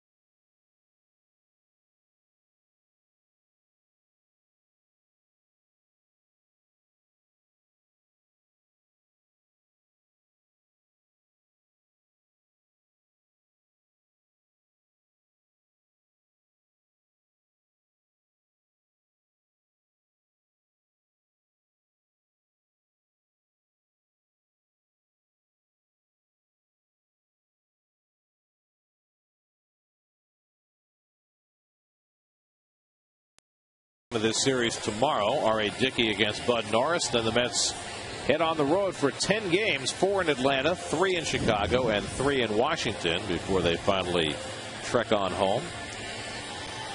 We can turn the page, too. How about, speaking of Washington, how about Strasburg? Oh, man. He is on the DL now, and he's going to have a Tommy John operation on his left arm. It's very unfortunate, and I don't know that you could have foreseen it, but it's really a cautionary note to everybody that you really need to hesitate before you start anointing guys future Hall of Famers. There's a lot that can happen in anybody's career, and hopefully Strasburg comes back and he's better than ever, but you never know in this game. The result of the Tommy John operation, 85% of the ball players come back as good or better after the operation, so it'll take maybe 2 years, but he could come back and be even better. Well, look at Tim Hudson and what's happened to him at an advanced stage of his career. He says he feels better than he has in 10 years. Carlos Beltran leads off the home 6th inning. Beltran is 1 for 2. Brett Myers trying to get through the 6th inning, and if he does, it would be the 27th straight start in which he would have gone 6 innings or more. That would be a new Houston record. Notice how quick he works, too. He really gets on that mound. He looks in for the sign. He wants to throw. He hasn't walked a batter. He's struck out 3. He's given up 5 hits, 1 in each inning. Beltran has one of them, a single to left center in the first.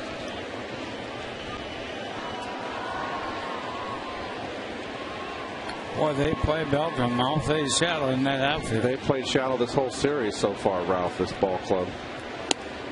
There's a strike, 3-1. Well, their ballpark is small. Maybe that's where they always stand. They with Castillo and Tejada up, you should see how short they play. Good ball. Beltran hits one in the air to deep right center. Back goes Bourne. A lot of room out there.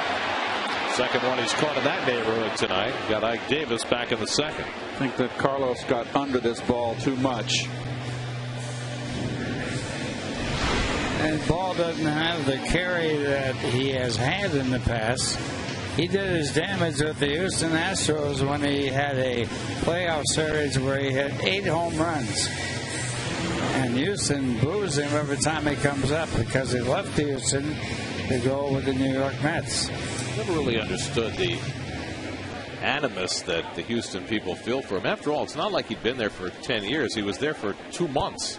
And and on top of that, he wasn't his choice. I mean, he just got a better deal with the Mets. David Wright takes ball 1. David grounds it out and flied out 0 for 2. You okay? I'm fine. I'm just very animated. Oh, up and into Dave. So Myers sends him spinning, 2-0. Watch Myers' reaction here. So what? So what? You threw one up and in. Well, that ball wasn't that close anyway. No. It was just off the outside part of the corner.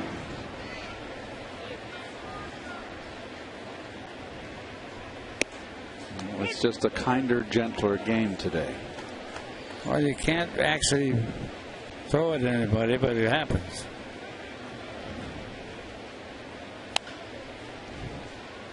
Two and two to right. Well, that's typical on right there. Having a hard time reaching the outside corner, Ralph? That's right. He got a little closer to the plate today, but not much. He's still deep in the batter's box. And when you have a guy with a good curveball, and that's what this pitcher has, a good curveball, you want to be up in the batter's box and get the ball before it breaks. Not after it breaks, because it's off the plate then, and you can't reach it. 2-2. Oh, the hanger right there. The pitch hit there. Quintero moving over the on-deck circle, but it's out of play. Really had to tiptoe there. Well, this is a hanger right here. Watch this. Right down Broadway. And he's just tardy. You got to hit that ball about 3 or 4 more inches out toward the pitcher. Right there is behind the pitch, and then fouls it back.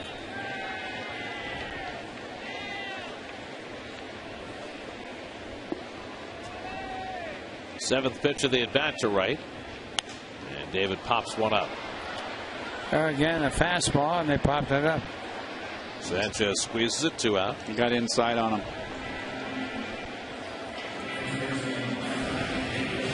Well, we've all been jammed in our careers more than a few times. Must be jammed because jelly don't shake like that. It's the other way around, isn't it? Mike Davis has swung the bat well tonight. Hit a long drive to right center that was caught, and then hit one off the wall in right field for a double. 1 for 2. And the curveball in for a strike.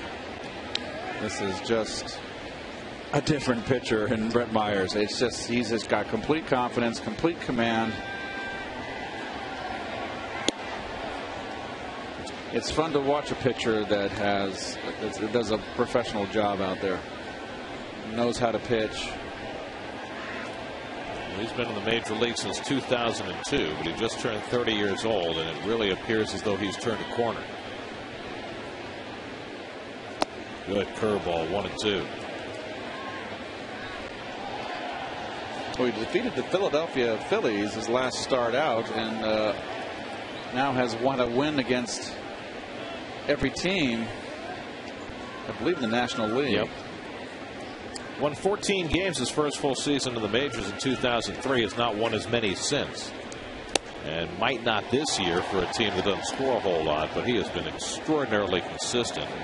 You know, you put his numbers next to Johan Santana's, they've had about the same season. And about the same record. Yeah, and neither one of them's gotten a whole lot of run support.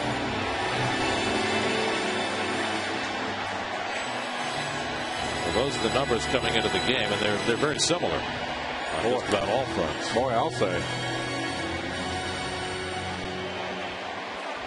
3-2, and he walked him. First walk of the night for Brett Myers. 3-2 curveball with a 4-run lead. That's unusual right there. He went away. Well, I guess the reason why he hit that long double to right field. And they didn't want that to happen again. So now Frank Corhus 1 for 2, double down the right field line, back in the second. It's about base runners in every inning, but Myers has held them off.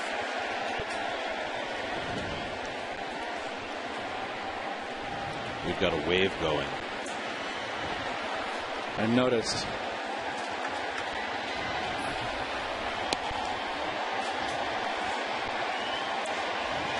Pitcher's High Speed brought to you by Verizon Fios. Call 1-888-GET-FIOS, and they're about the same in that category too. But Santana doesn't throw the breaking ball that Myers has. Myers has more of the classic curveball, Ralph, but Santana has more of a flat slider. Oh, slider, yeah. There was a difference between curveball and slider. Myers has the more unique facial hair. He's got it working. Strike 3 call. Frank Cora looking for something else. Gets the fastball and watches it sail by. 4th strikeout for Myers. Ralph, terrific having you. Thanks. All right, Gary. Thank you. And Keith, nice to be able to with you again. All right.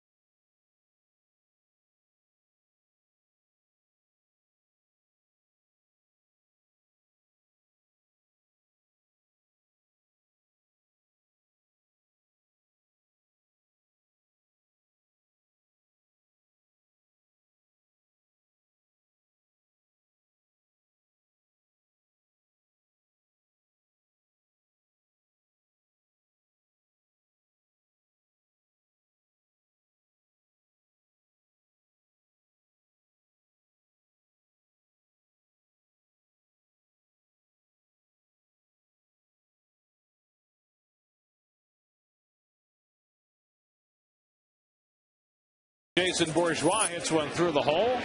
And on the first pitch from Santana in the 7th, Bourgeois has his second hit of the night. Oh, first ball, fastball hitting. So Bourgeois gets a rare start. He's 2 for 4. 8 hits tonight off Santana. And now Michael Bourne, who's been aboard with a single and a hit by pitch. He's also hit into a fielder's choice, scored 2 runs. So an active night for Bourne. It's a Bourne identity. He got hit last time. Let's see if he stays in. That was always when a left-hander hit me, Gary. I always got a little closer to the plate and made sure I stayed in. I just would not flinch. Would not let him think that he can drill me and intimidate me. Blanco moves inside and right off the fist back to Santana. Quick toss, nice catch by Tejada. And the scoop by Davis, but too late as he couldn't hold it. Well, that was quite a play by Santana, but his quick throw forced Tejada to reach back. Well, this is all about Michael Bourne. He's a speed burner, and Santana, who's a terrific fielder, by the way, Gold Glove caliber, knew he couldn't waste any time. Had to get it quickly to Tejada, and that was the difference there. To throw a little off. Nice recovery by Tejada here. That ball could have gone into left field and been big trouble.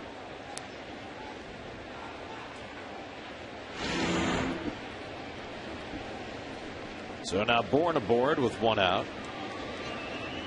Bourne lucky. Hunter Pence 1 for 3. And he takes high for ball 1. Pence singled and scored back in the first inning. Top 4 hitters in the Houston order tonight, a combined 6 for 13. With Carlos Lee having the biggest night, he's out on deck.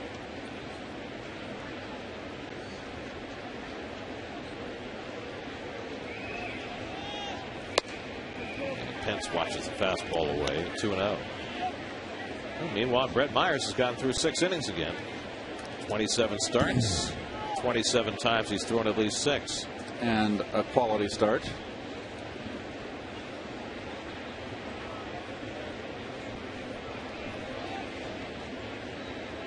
th pitch of the night upcoming from Santana.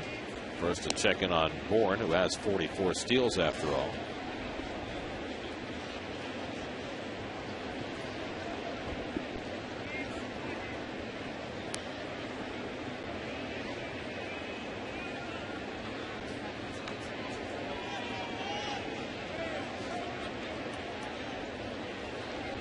And Pence gets under 1 to left field. And Pagan steadies. 2 out. Carlos Lee coming up. The video recap brought to you by your local tri-state area Audi dealers. Blue pit, diving stop, and then 2-run bomb. Banaka blast. Oh, fresh. Lee now with 19 home runs, 76 driven in, 28 RBIs in his last 28 games, including tonight. And a ground ball to short. Tejada will go the long way, and he gets Lee to end the inning. Santana's work probably done for the night. Down 4-0.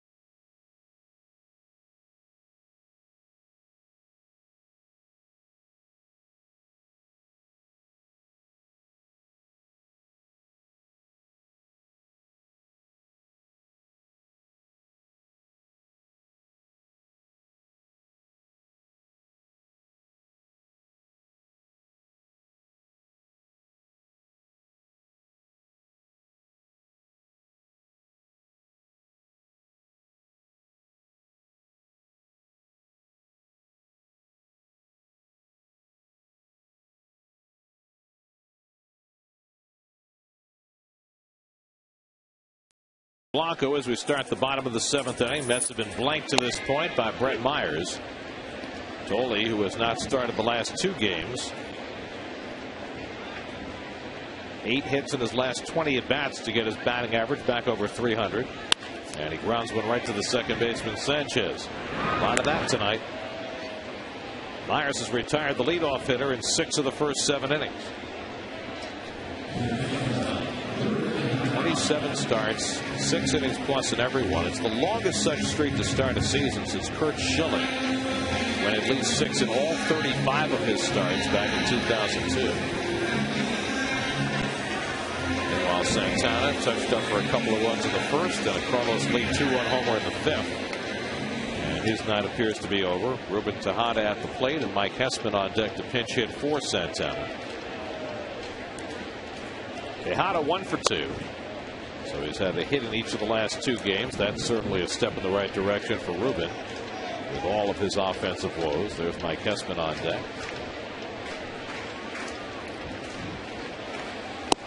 And Ruben takes a strike 1-1.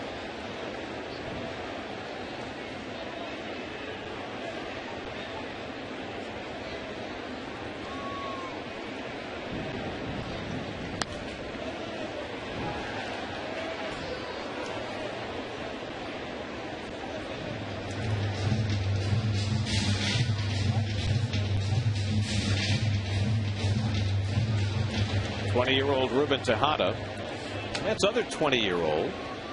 Henry Mejia was just promoted from AA to AAA. When does that season get over down there? Labor Day. Up there, I should say. Yeah. So he's going to pitch for Buffalo on Monday. And the rosters expand September 1st. That's Wednesday. So who knows? Mejia could be in the Mets rotation after he makes that start in Buffalo on Monday. Minor league still play around 124 game schedule? 140. 140. Yeah. Swing and a miss, and Tejada is down on strikes. 5 strikeouts for Brett Myers. New York Mets baseball is brought to you by Resident Evil Afterlife in 3D. In theaters September 10th.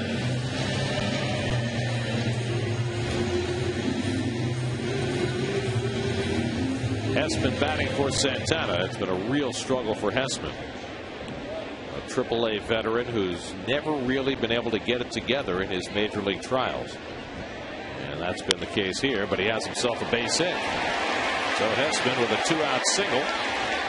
So the Mets continue to have had a base runner in every inning against Brett Myers. First ball, fastball hitting, wants it away. Where is it? Inner half.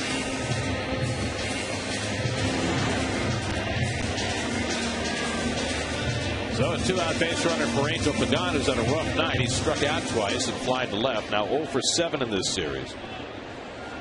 Mets managed just 3 hits last night. They have 6 hits tonight. And Pagan tops one foul. Angel starting to expand his strike zone a little too much. Well, it's clear that he hasn't figured out Brett Meyer. Brett Meyer has been pretty much in command.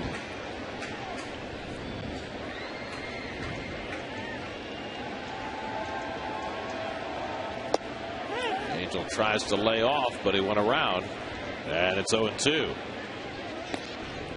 Off-speed stuff from Myers, who got him to chase one up the ladder, up in his eyes his last time up. Castillo hoping for a turn on deck. Myers about to throw his 109th pitch of the night.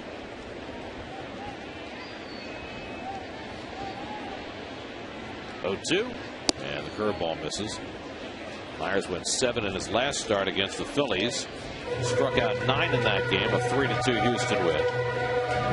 Astros have been getting great mileage out of their starters, much like the Mets have over the last 18 games. The Astros starting staff has a 2.30 ERA. Good pitch right there. Pitched him everything away. Got Angel lunging out, sticking his fanny out. Came up and in. You saw the catcher give a high target. Now he can go back out.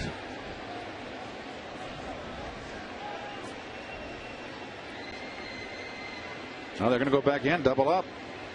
And Pagan bounces the curveball foul. And they wanted the curveball down and in.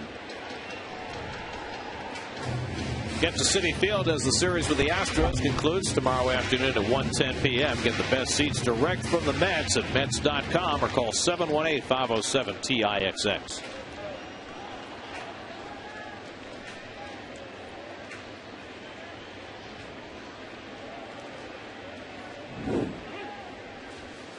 It's the catcher Quintero who asked for time. Manny Acosta getting ready to pitch the 8th inning. Santana leaving for a pinch hitter after 7, so it snaps Johan's complete game streak. Johan had completed the last 3, a win and 2 losses. First Met since David Cohn in 1990. The last Met to throw 4 straight complete games was Doc Gooden back in '88. But what hasn't changed is that unless the Mets rally, Santana will lose his 3rd consecutive start. 2-2 to Pagan. Pulled over the bag. That's a foul ball. Just missed. Oh, boy, that's close. C.B. Buckner turned and pointed foul. It's the second call that Buckner's made that's drawn objection on a fair foul call. First one went against the Astros. Pagan was certain that that was fair. Jerry Manuel's out to argue, and Pagan's not vacating first base.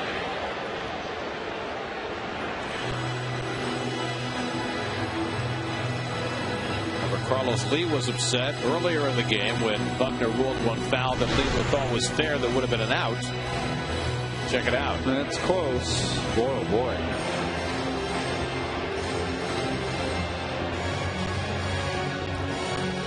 He may have got it right. Let's see. Hard to tell. It's where it goes over the bag in the air. If it's over the bag, it's fair. If it's to the right of the bag, it's foul.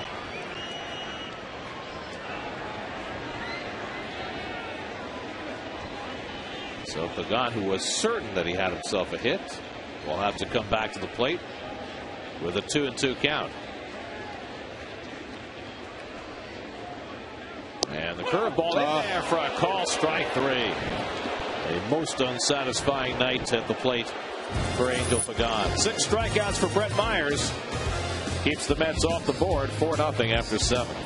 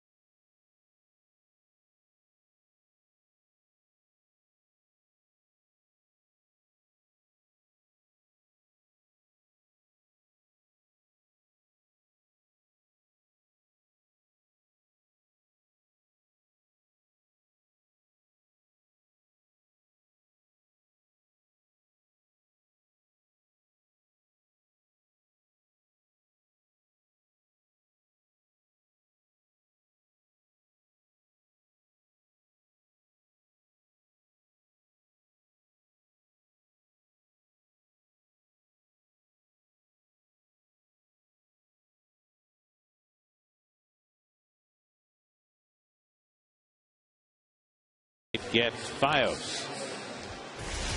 Get ready for Nikita. The new thriller, New York Magazine says, is about to knock your socks off. The Daily News calls it flashy fun. Catch Nikita, premiering September 9th at 9 on Pix 11, the home of the CW. I like that red bathing suit. Very striking. New battery for the Mets. Josh Tolle, who pinch hit, stays in behind the plate. And Manny Acosta will pitch the 8th inning. Manny worked 2 perfect innings against the Marlins night before last. Very impressive since coming back from Buffalo.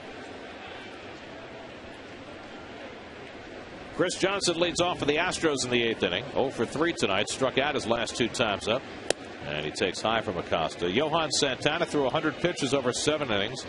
Allowed 4 runs, 8 hits, 1 walk, 4 strikeouts, hit a batter, and gave up a home run. And on the hook for what would be his 9th loss against 10 wins. Good curveball by Acosta, 1-1.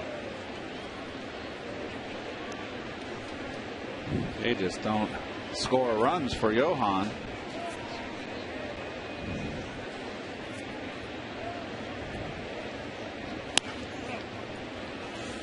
And you got to admit that you said it, Gary, the 5 home runs in his last 3 starts have really hurt him.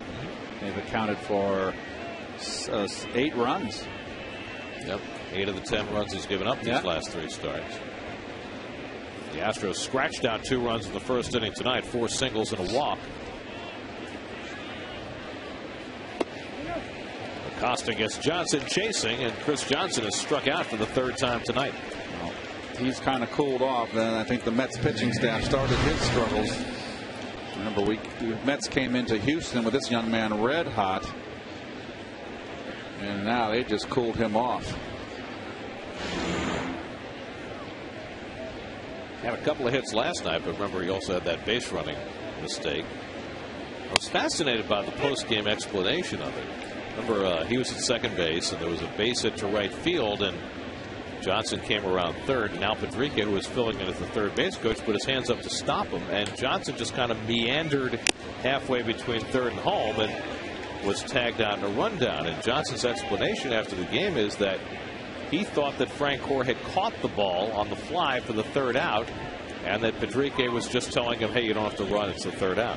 So all you kids out there, when you're on base, you tell yourself, runners on first and second, whatever the situation, and you tell yourself how many outs. What am I going to do when the ball's hit? So it's all in your head. It's Little League. You're taught that in Little League. Well, it helped Frank Gore to his 10th outfield assist of the year, most in the National League. He might have gotten him anyway. That was very philanthropic of him. Sometimes a little charity is a good thing. In there for a call, strike 3. So back-to-back strikeouts for Acosta as he gets Sanchez looking, 2 down.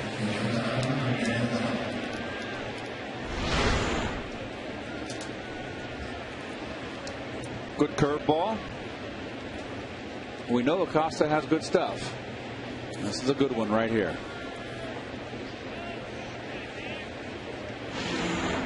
And he'll be taking that stuff back to Atlanta from whence he came this week. That's a curveball for a strike to Tommy Manzella, who's 2 for 3 tonight.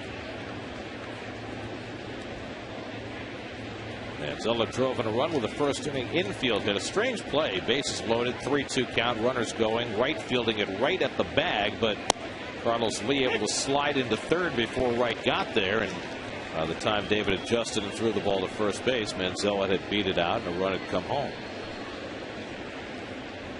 Wilton Lopez up in the Houston bullpen. Lopez pitched, had 2 strong outings against the Mets in Houston. Matt Lindstrom on the disabled list. Brandon Lyon's been doing most of the closing, but Lopez got a save against the Mets in Houston. Pedro Feliciano up in the Mets bullpen. 1-2 to Manzella, and he fights off the fastball.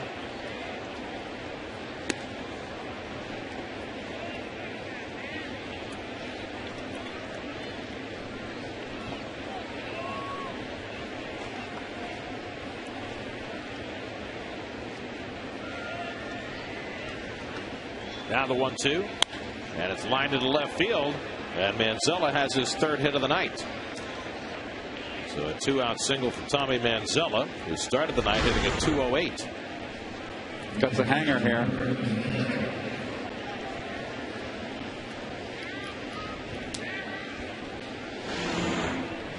That is hit number 9 for the Astros. Manzella has a 3rd of them. Here's Humberto Quintero, who's 0 for 3. 2 fly balls and a ground out to third.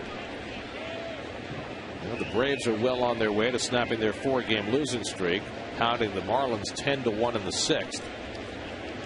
The Phillies won this afternoon, so if that stands up, the Braves will stay 2 up on Philadelphia. Off the corner, 1-0 to Quintero. The Phillies also began the day leading the Giants by a half game in the wild card. Giants got shut out by the Diamondbacks and Barry Enright last night. They are just starting with Barry Zito pitching for San Francisco. Up the middle and a base hit for Quintero. So back-to-back 2-out hits for the Astros. 2 on and 2 out, and now Jeff Blum will come up as a pinch hitter for Brett Myers. So Myers done after 7 strong innings. He allowed no runs and 6 hits through 114 pitches. Walked 1, struck out 6. Blum has been sitting out the last few days with some neck problems. Will have to turn around because Jerry Manuel is going to go to the bullpen and bring in the left-hander. This call to the bullpen brought to you by Verizon Wireless, introducing the Droid X, the next generation of does.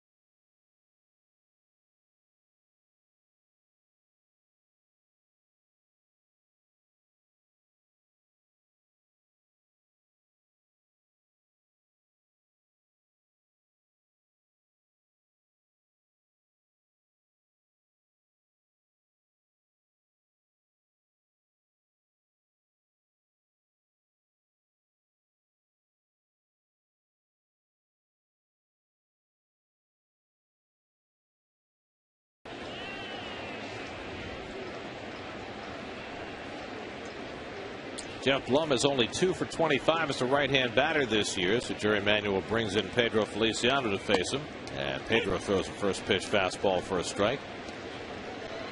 Well, there's Pedro's number. It has not been a good year for Pedro. It's kind of fizzled in the second half. A lot of hits for the innings pitched. Right-handers kind of dictating to him. That's just ugly. 396 against the right-hand hitters. Although he continues to be effective against the lefties. And, you know, the Mets tried to expand Pedro's role this year to become more than a situational left-hander, and it has kind of backfired. Manzella and Quintero, the base runners, with 2 out. But, you know, as Jerry Manuel put it tonight, he said, you know, we're a little shorthanded in the bullpen, and that's code for, you know, we've got a 7-man bullpen with only 6 guys we can use. And, you know, that's an unfortunate situation. You've got a guy sitting at the end of that bullpen, Oliver Perez, who hasn't pitched in 27 days. So, you know, that puts a burden on everybody else in that bullpen, and it's meant that they've had to try to expand everybody's role, including Feliciano. Well, there's no question about it, and Jerry, I'm sure, will be very happy when the rosters expand. Yeah, that'll help. Get some more bodies in that bullpen. Too little, too late, possibly. 2-2 to Blum, and it's in there for a call, strike 3. So Feliciano gets this right-hand hitter out as he fans Blum to end the inning. 2 hits and 2 left. Mets running out of time, down 4-0.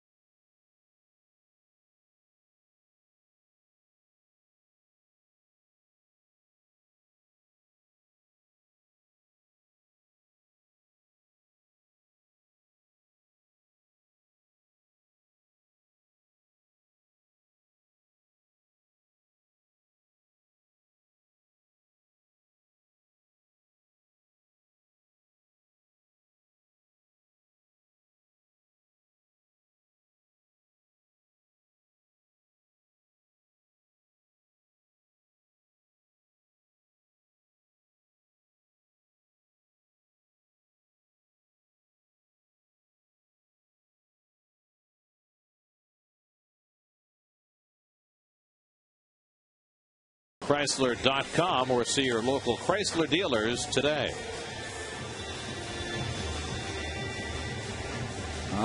Date night, Saturday night. Looks like Al's daughter, the camera number 2's daughter.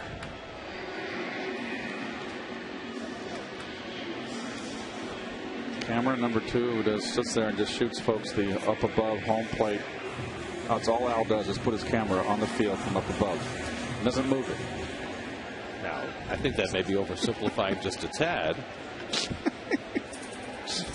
Luis Castillo leads off the home 8th against Wilton Lopez and takes a strike. I mean, it's not like Al just stands there and watches the camera do the work for him. He has to focus on all that stuff. You see the numbers on Wilton Lopez has been spectacular lately. Just 1 run allowed in his last 20 appearances. Well, he had 4 innings pitched in that 4-game series in Houston against the Mets. He pitched in the final 3 games of the series and got a save in the 2nd game of that series. His first save. Now back 1-2 to Louis, who's 1 for 3 tonight. And there's Al. Look at just hanging out. Look at enjoying the ball game. Is the camera moving? What's Al doing? He doesn't have to look at the camera. One hand tied behind his back. He's blindfolded. Oh, see, now he's moving. See, he's doing that just to prove that you're wrong. See, that's his camera panning from left to right. Yes, Al's a good panner. Provides the panorama. There he is. Well, look how smooth that is. Al's a professional. It's not like one of those jerky cameras. Slapped to short. Manzella circling in, and too late. Castillo beats it out for his 2nd hit of the night. Luis Castillo has the most infield hits of any active player in the major leagues. Well, still say you got to make that play. Can't let that guy beat out a ground ball in a 4-0 game in the 8th. And he clearly beat it. C.B. Buckner with the call at first. Mets have the leadoff man on in the 8th. And now Beltran takes a strike. Carlos is 1 for 3. So the Mets have had a base runner in every inning. But they've never gotten anybody as far as third base.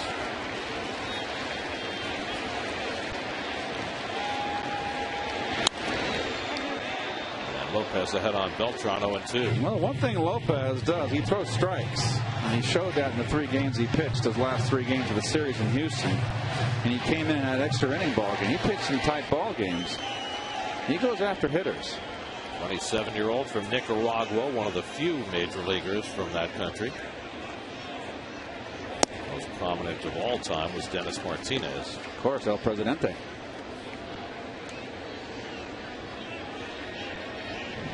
Just a beautiful night in New York.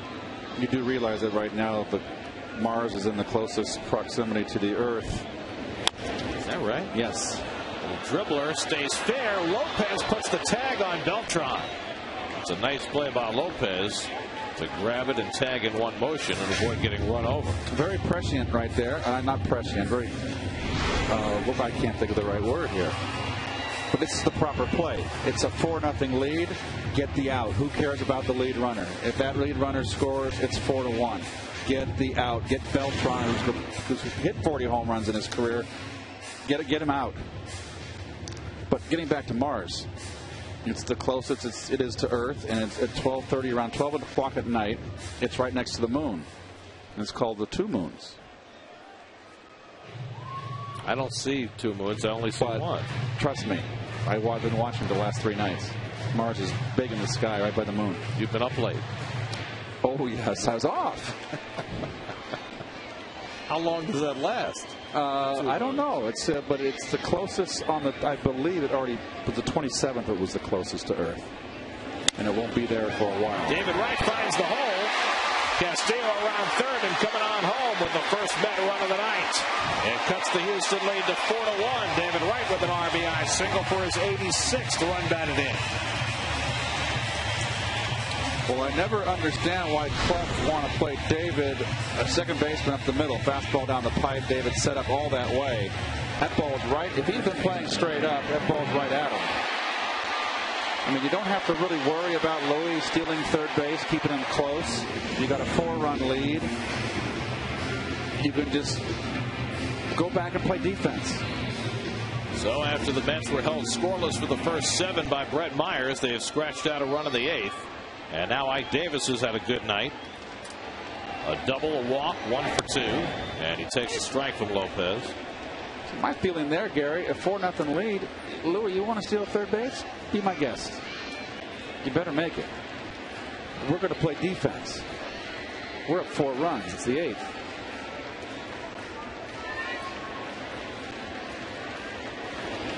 And Ike pulls one toward the hole, base hit.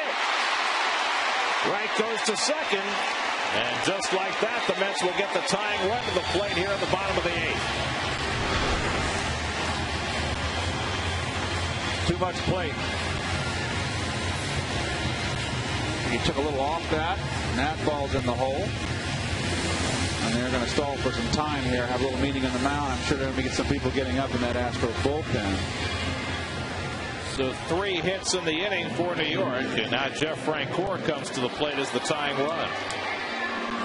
Jim Burdack, the left-hander, up in the Houston bullpen with Josh Tolley behind Francoeur in the order. That's a serious mustache. Okay, this is Wright's hit. Look right here. Don't worry about him. Play defense. It's a 4-run ball game. And look what happens. He doesn't move over. Either. Neither one. Well, the Mets trying to take advantage. Francoeur tonight 1 for 3, double down the right field line in the 2nd inning. Mets now have 9 hits in the game. And Francoeur takes a hack. Boy, up and in fastball. That's the pitch that Jeff just cannot lay off. He cannot lay off that pitch, and no one can hit that pitch.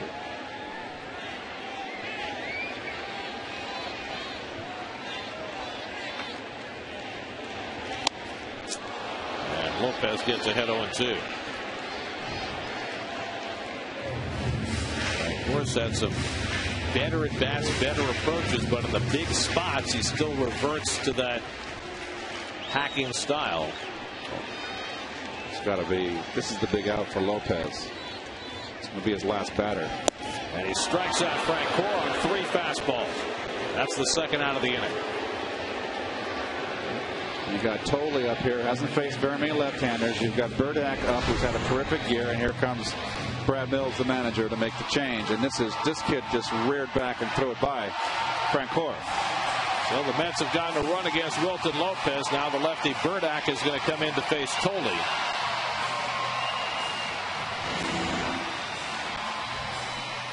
Call to the bullpen brought to you by Verizon Wireless, introducing the Droid X, the next generation of does. We'll be right back.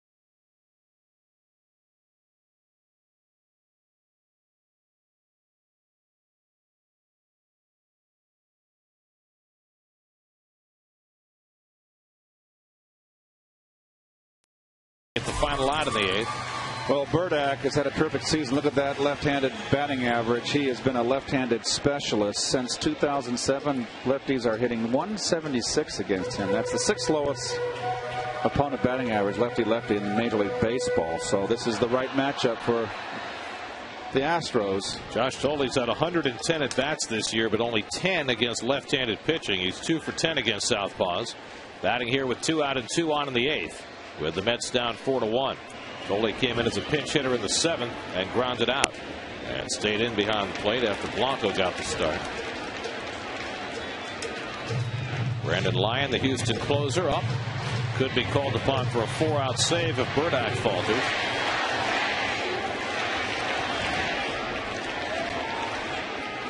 And Tolley takes a strike, 1-1. Ruben Tejada is on deck. Wright drove in a run with a base hit. He's at second. Davis followed with a base hit. He's at first. Mets have scored their only run here in the 8th.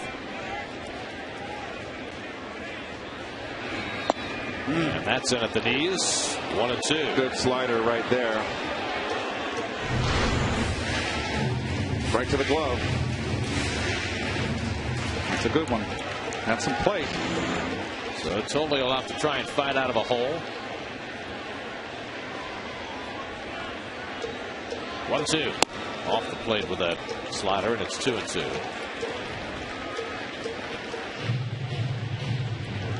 You can survive a long time in this game if you're a left-hand pitcher and get a lefty out.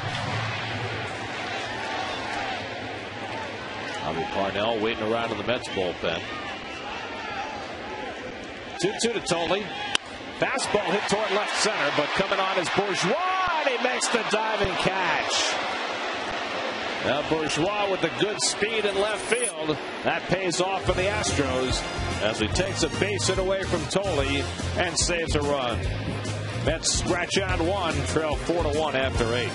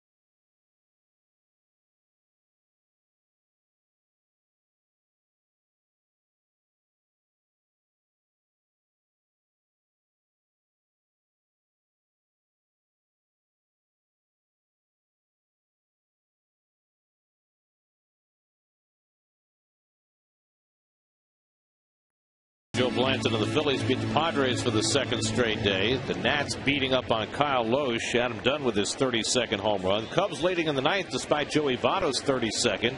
Braves got 6 in the 2nd to rout Ricky Nolasco, and they have the big lead 12-1 in the 7th. Jason Bourgeois leads off in the 9th inning and takes a strike from Feliciano. There's the rest of the scoreboard. Pirates lead the Brewers, Rockies and Dodgers, and the Diamondbacks again with the early lead against the Giants. That's Zito, wasn't it? It was. right at the second baseman, and Castillo throws out Bourgeois one away.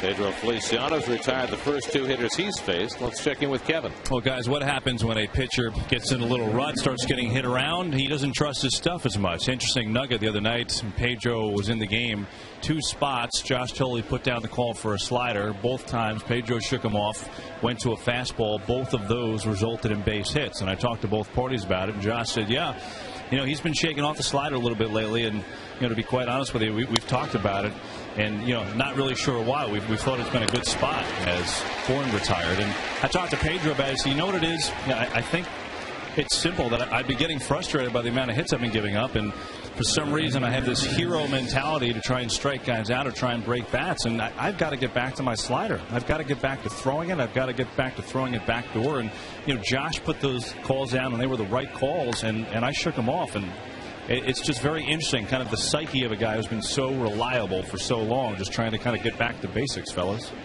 He's been good tonight. 3 batters, all retired, 2 out of the 9th, and now Hunter Pence, and he takes wide for ball 1. Well, it's a fine line, isn't it? The mental edge, the confidence. It can be a guy that's had the years that Feliciano's had here with the Mets, and very fragile. 1-1 to Pence, who's 1 for 4 tonight. That's as true for a pitcher, I guess, as it is for a hitter. So absolutely. I can tell you the same thing. There are times a pitcher had me out there and I was in a slump, and I felt I was trying to get a base hit was like paddling upstream. Well, Feliciano has the luxury of being out there almost every day like an everyday player, which, when you're trying to fight your way out of a slump, you're sitting around, it could be a worse thing. 68th appearance for Feliciano, the most in the league. 1-2 to Pence, and the backdoor breaking ball just missed. 1-2, 2-2. In the bottom of the 9th, the Mets will have 8, 9, and 1 in the order. Tejada, the pitcher's spot, and Pagan coming up. The Mets have only 2 healthy players left on their bench: Chris Carter and the recent call-up Luis Hernandez, who's a switch hitter. Bounce foul. Nikita, she's a rogue assassin on the run. The only way to stop her is to take her out if they can. In 2 weeks, you'll see the most talked about new show this fall, Nikita, premiering September 9th at 9 on Pix 11, the home of the CW. Nikita's getting a lot of airtime today. A modern Emma Peel. The Avengers. Diana Rigg. I had a crush on her in high school. Didn't everybody? Oh gosh, she was hot. She was so sexy, and she was really the first, liberated woman on the screen, an action character that was a heroine, and she was wonderful. Paired up with Patrick Nee as John Steed.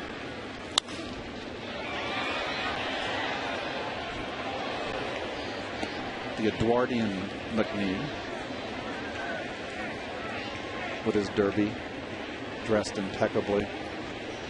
I love that show. Not to be confused with Patrick McGowan. No, as the Saint.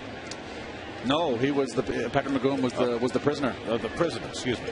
Roger Moore was the Saint. Here's the 2-2, and he got him with the off-speed pitch. So a good outing for Pedro Feliciano. He retires all 4 to face him. Now the Mets, 3 runs down, come up in the bottom of the 9th.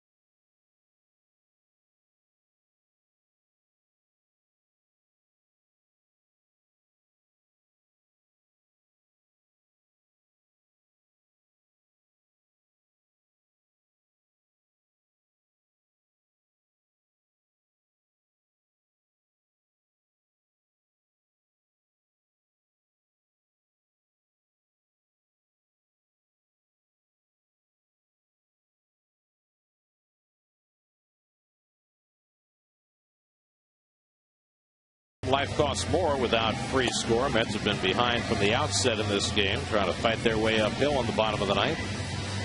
Tour of the City Field is brought to you by Jeep. I live, I ride, I am Jeep.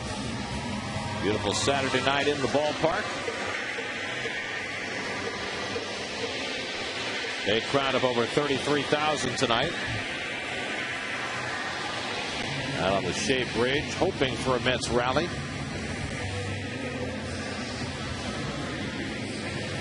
Luis Hernandez will make his Mets debut leading off, batting for Ruben Tejada. Hernandez called up yesterday from Buffalo, where he was hitting .280. He's played in 103 major league games, lifetime .244 hitter with Baltimore and Kansas City. Brandon Lyon on to pitch the ninth for the Astros. Hernandez a switch hitter, and he takes high for ball one. Lyon has converted his last 8 save opportunities, and in 5 of the current wins on the road trip for the Astros, he has had 3 saves. How many Hernandezes does this make in Mets history? Charlie said he almost gave him my number. No, he gave Buddy's number instead. Number 3. Buddy will always be number 3. That Anderson, Hernandez, and you. Anybody else? I know. Probably. El Duque. Right, Orlando Hernandez and Livan Hernandez. Yes. That's 5. Any more? Not Enzo. No.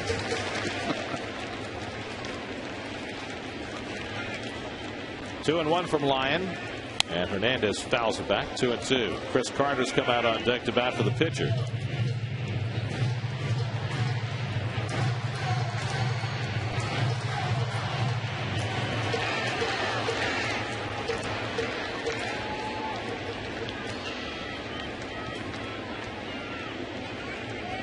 One more, Manny Hernandez, pitcher, 1989. And Roberto Hernandez, of course. Yes, that was the big trade. Oliver Perez for Xavier Nady. I always think about the cab ride in Miami that brought about that trade. So Luis Hernandez is the 7th Hernandez in Mets history. 2-2 from Lyon, and the breaking ball bounced toward third, a foul ball.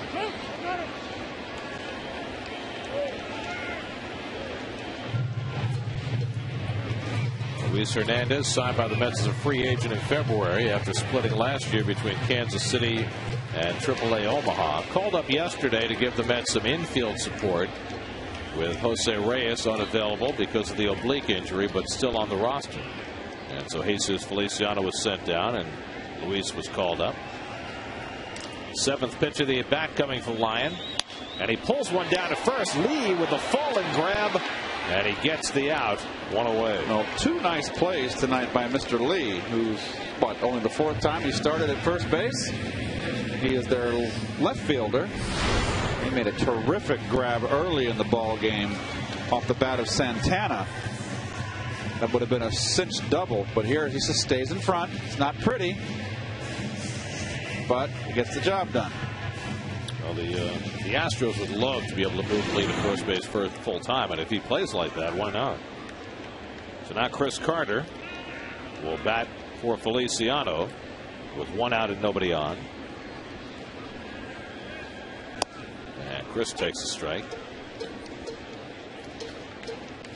Carter hitting at .265.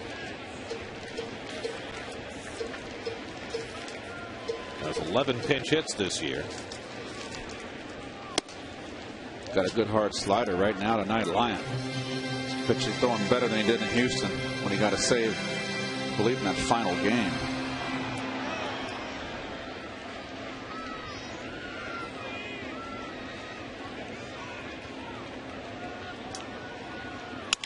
Broken bat behind the mound, grabbed by Lyon, 2 out. Well, that is a severe saw-off right there.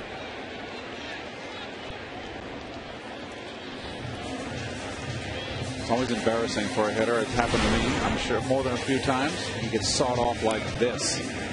Ouch.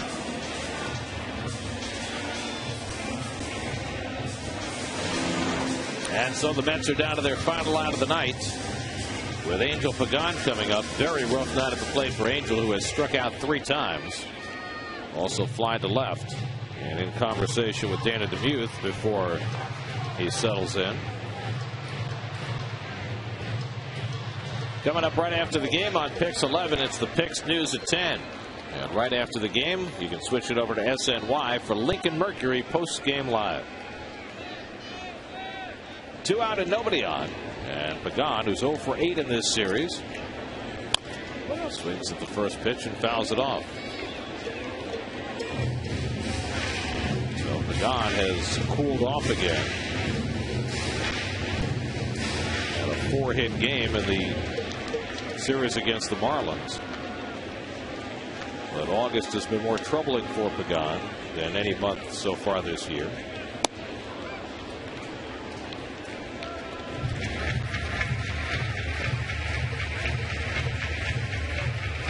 It's got their only run of the 8th on a David Wright RBI single. They've had 9 hits tonight, but just the 1 run. And now they're down to their final strength. Brandon Lyon trying to save it for Brett Myers, who went the first 7, allowed no runs and 6 hits. Myers in line for his 10th win. Johan Santana, who's won 10, is in line for his 9th loss.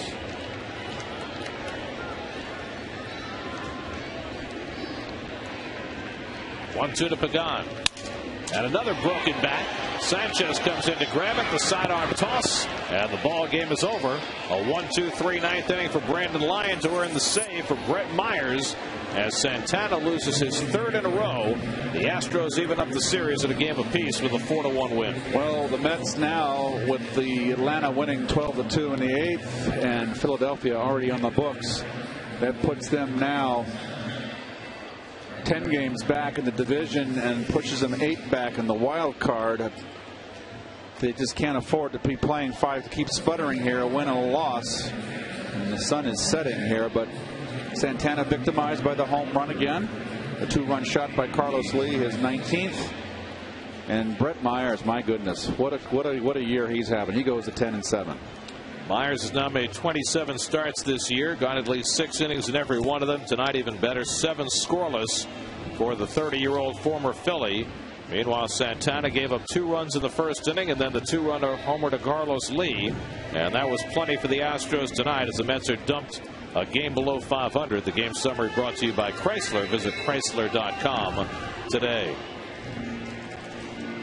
So the Astros win 4-1. That sets up a rubber game in the series tomorrow afternoon with R.A. Dickey on the mound against Bud Norris. Dickey, who came so close to a win in Houston a couple of starts back before giving up a 9th inning home run to Jeff Blum that sent that game into extra innings and handed Dickey a no decision. And Norris pitched that final game in the series in Houston and got the win. He had a strong outing, 7 innings, 2 hits, 2 runs. Let's head it down to the field to Kevin Burkhardt. Kevin? Got Brandon Lyon, who closed it out again. Brandon, this has been a great road trip. I mean, a 10-game road trip is tough any time, but you've gone through the NL East. I mean, you swept the Phillies in 4. What's been the feeling away from home for this Astros team here? I don't think it's just away from home. I think it's just the way we've been playing the last few weeks. You know, everyone's coming to the ballpark with the attitude that we're going to win today. And it takes all 25 guys, and that's what we've been doing is putting together. How hard is that when a team is struggling to kind of, to get that going, to get that ball rolling in the right direction? Yeah, all it takes sometimes a little momentum, and that's what we've seemed to be playing like lately. And it's been starting with our starting pitching. They've been going deep on in the game, keeping us in games. We've been making some comebacks late and throwing the ball real well, and the hitters are doing whatever it takes to get some runs up on the board. What has Brett Myers, I mean, the fact that he just goes deep in every game, what has that meant to this team? It's been huge, saves the bullpen, doesn't overexpose the bullpen too much. He's been out there battling every day, and he keeps doing it and doing it every time he goes out there, and it's exciting to watch. You've been in a multitude of roles in the bullpen. You've closed 8th inning, 7th inning. You've done pretty much it all. Are you real comfortable, and obviously you're in pretty good groove pitching the ball right now? Yeah, I'm just out there throwing strikes and being aggressive. I'm not thinking about too much what inning I'm pitching. Just when they call down, go in there and be aggressive and use all my stuff and throw strikes, put the pressure on the hitters, and it seems to be working out. One other thing, see Carlos Lee, he's only played first base 4 times this year. I mean, he looked like he's been out there he made 2 outstanding plays out there tonight. Yeah, he's been great out there. He's been doing a good job. Only been playing there probably a handful of times all season. Made a great play right there in the 9th, and I mean, he just keeps doing it. He's a great player, and we love having him in the lineup wherever he's at. All right, congrats. Thanks for the time, okay? No problem. Thank you. Guys, another save for Brandon Lyon and the Astros victory. Back to you.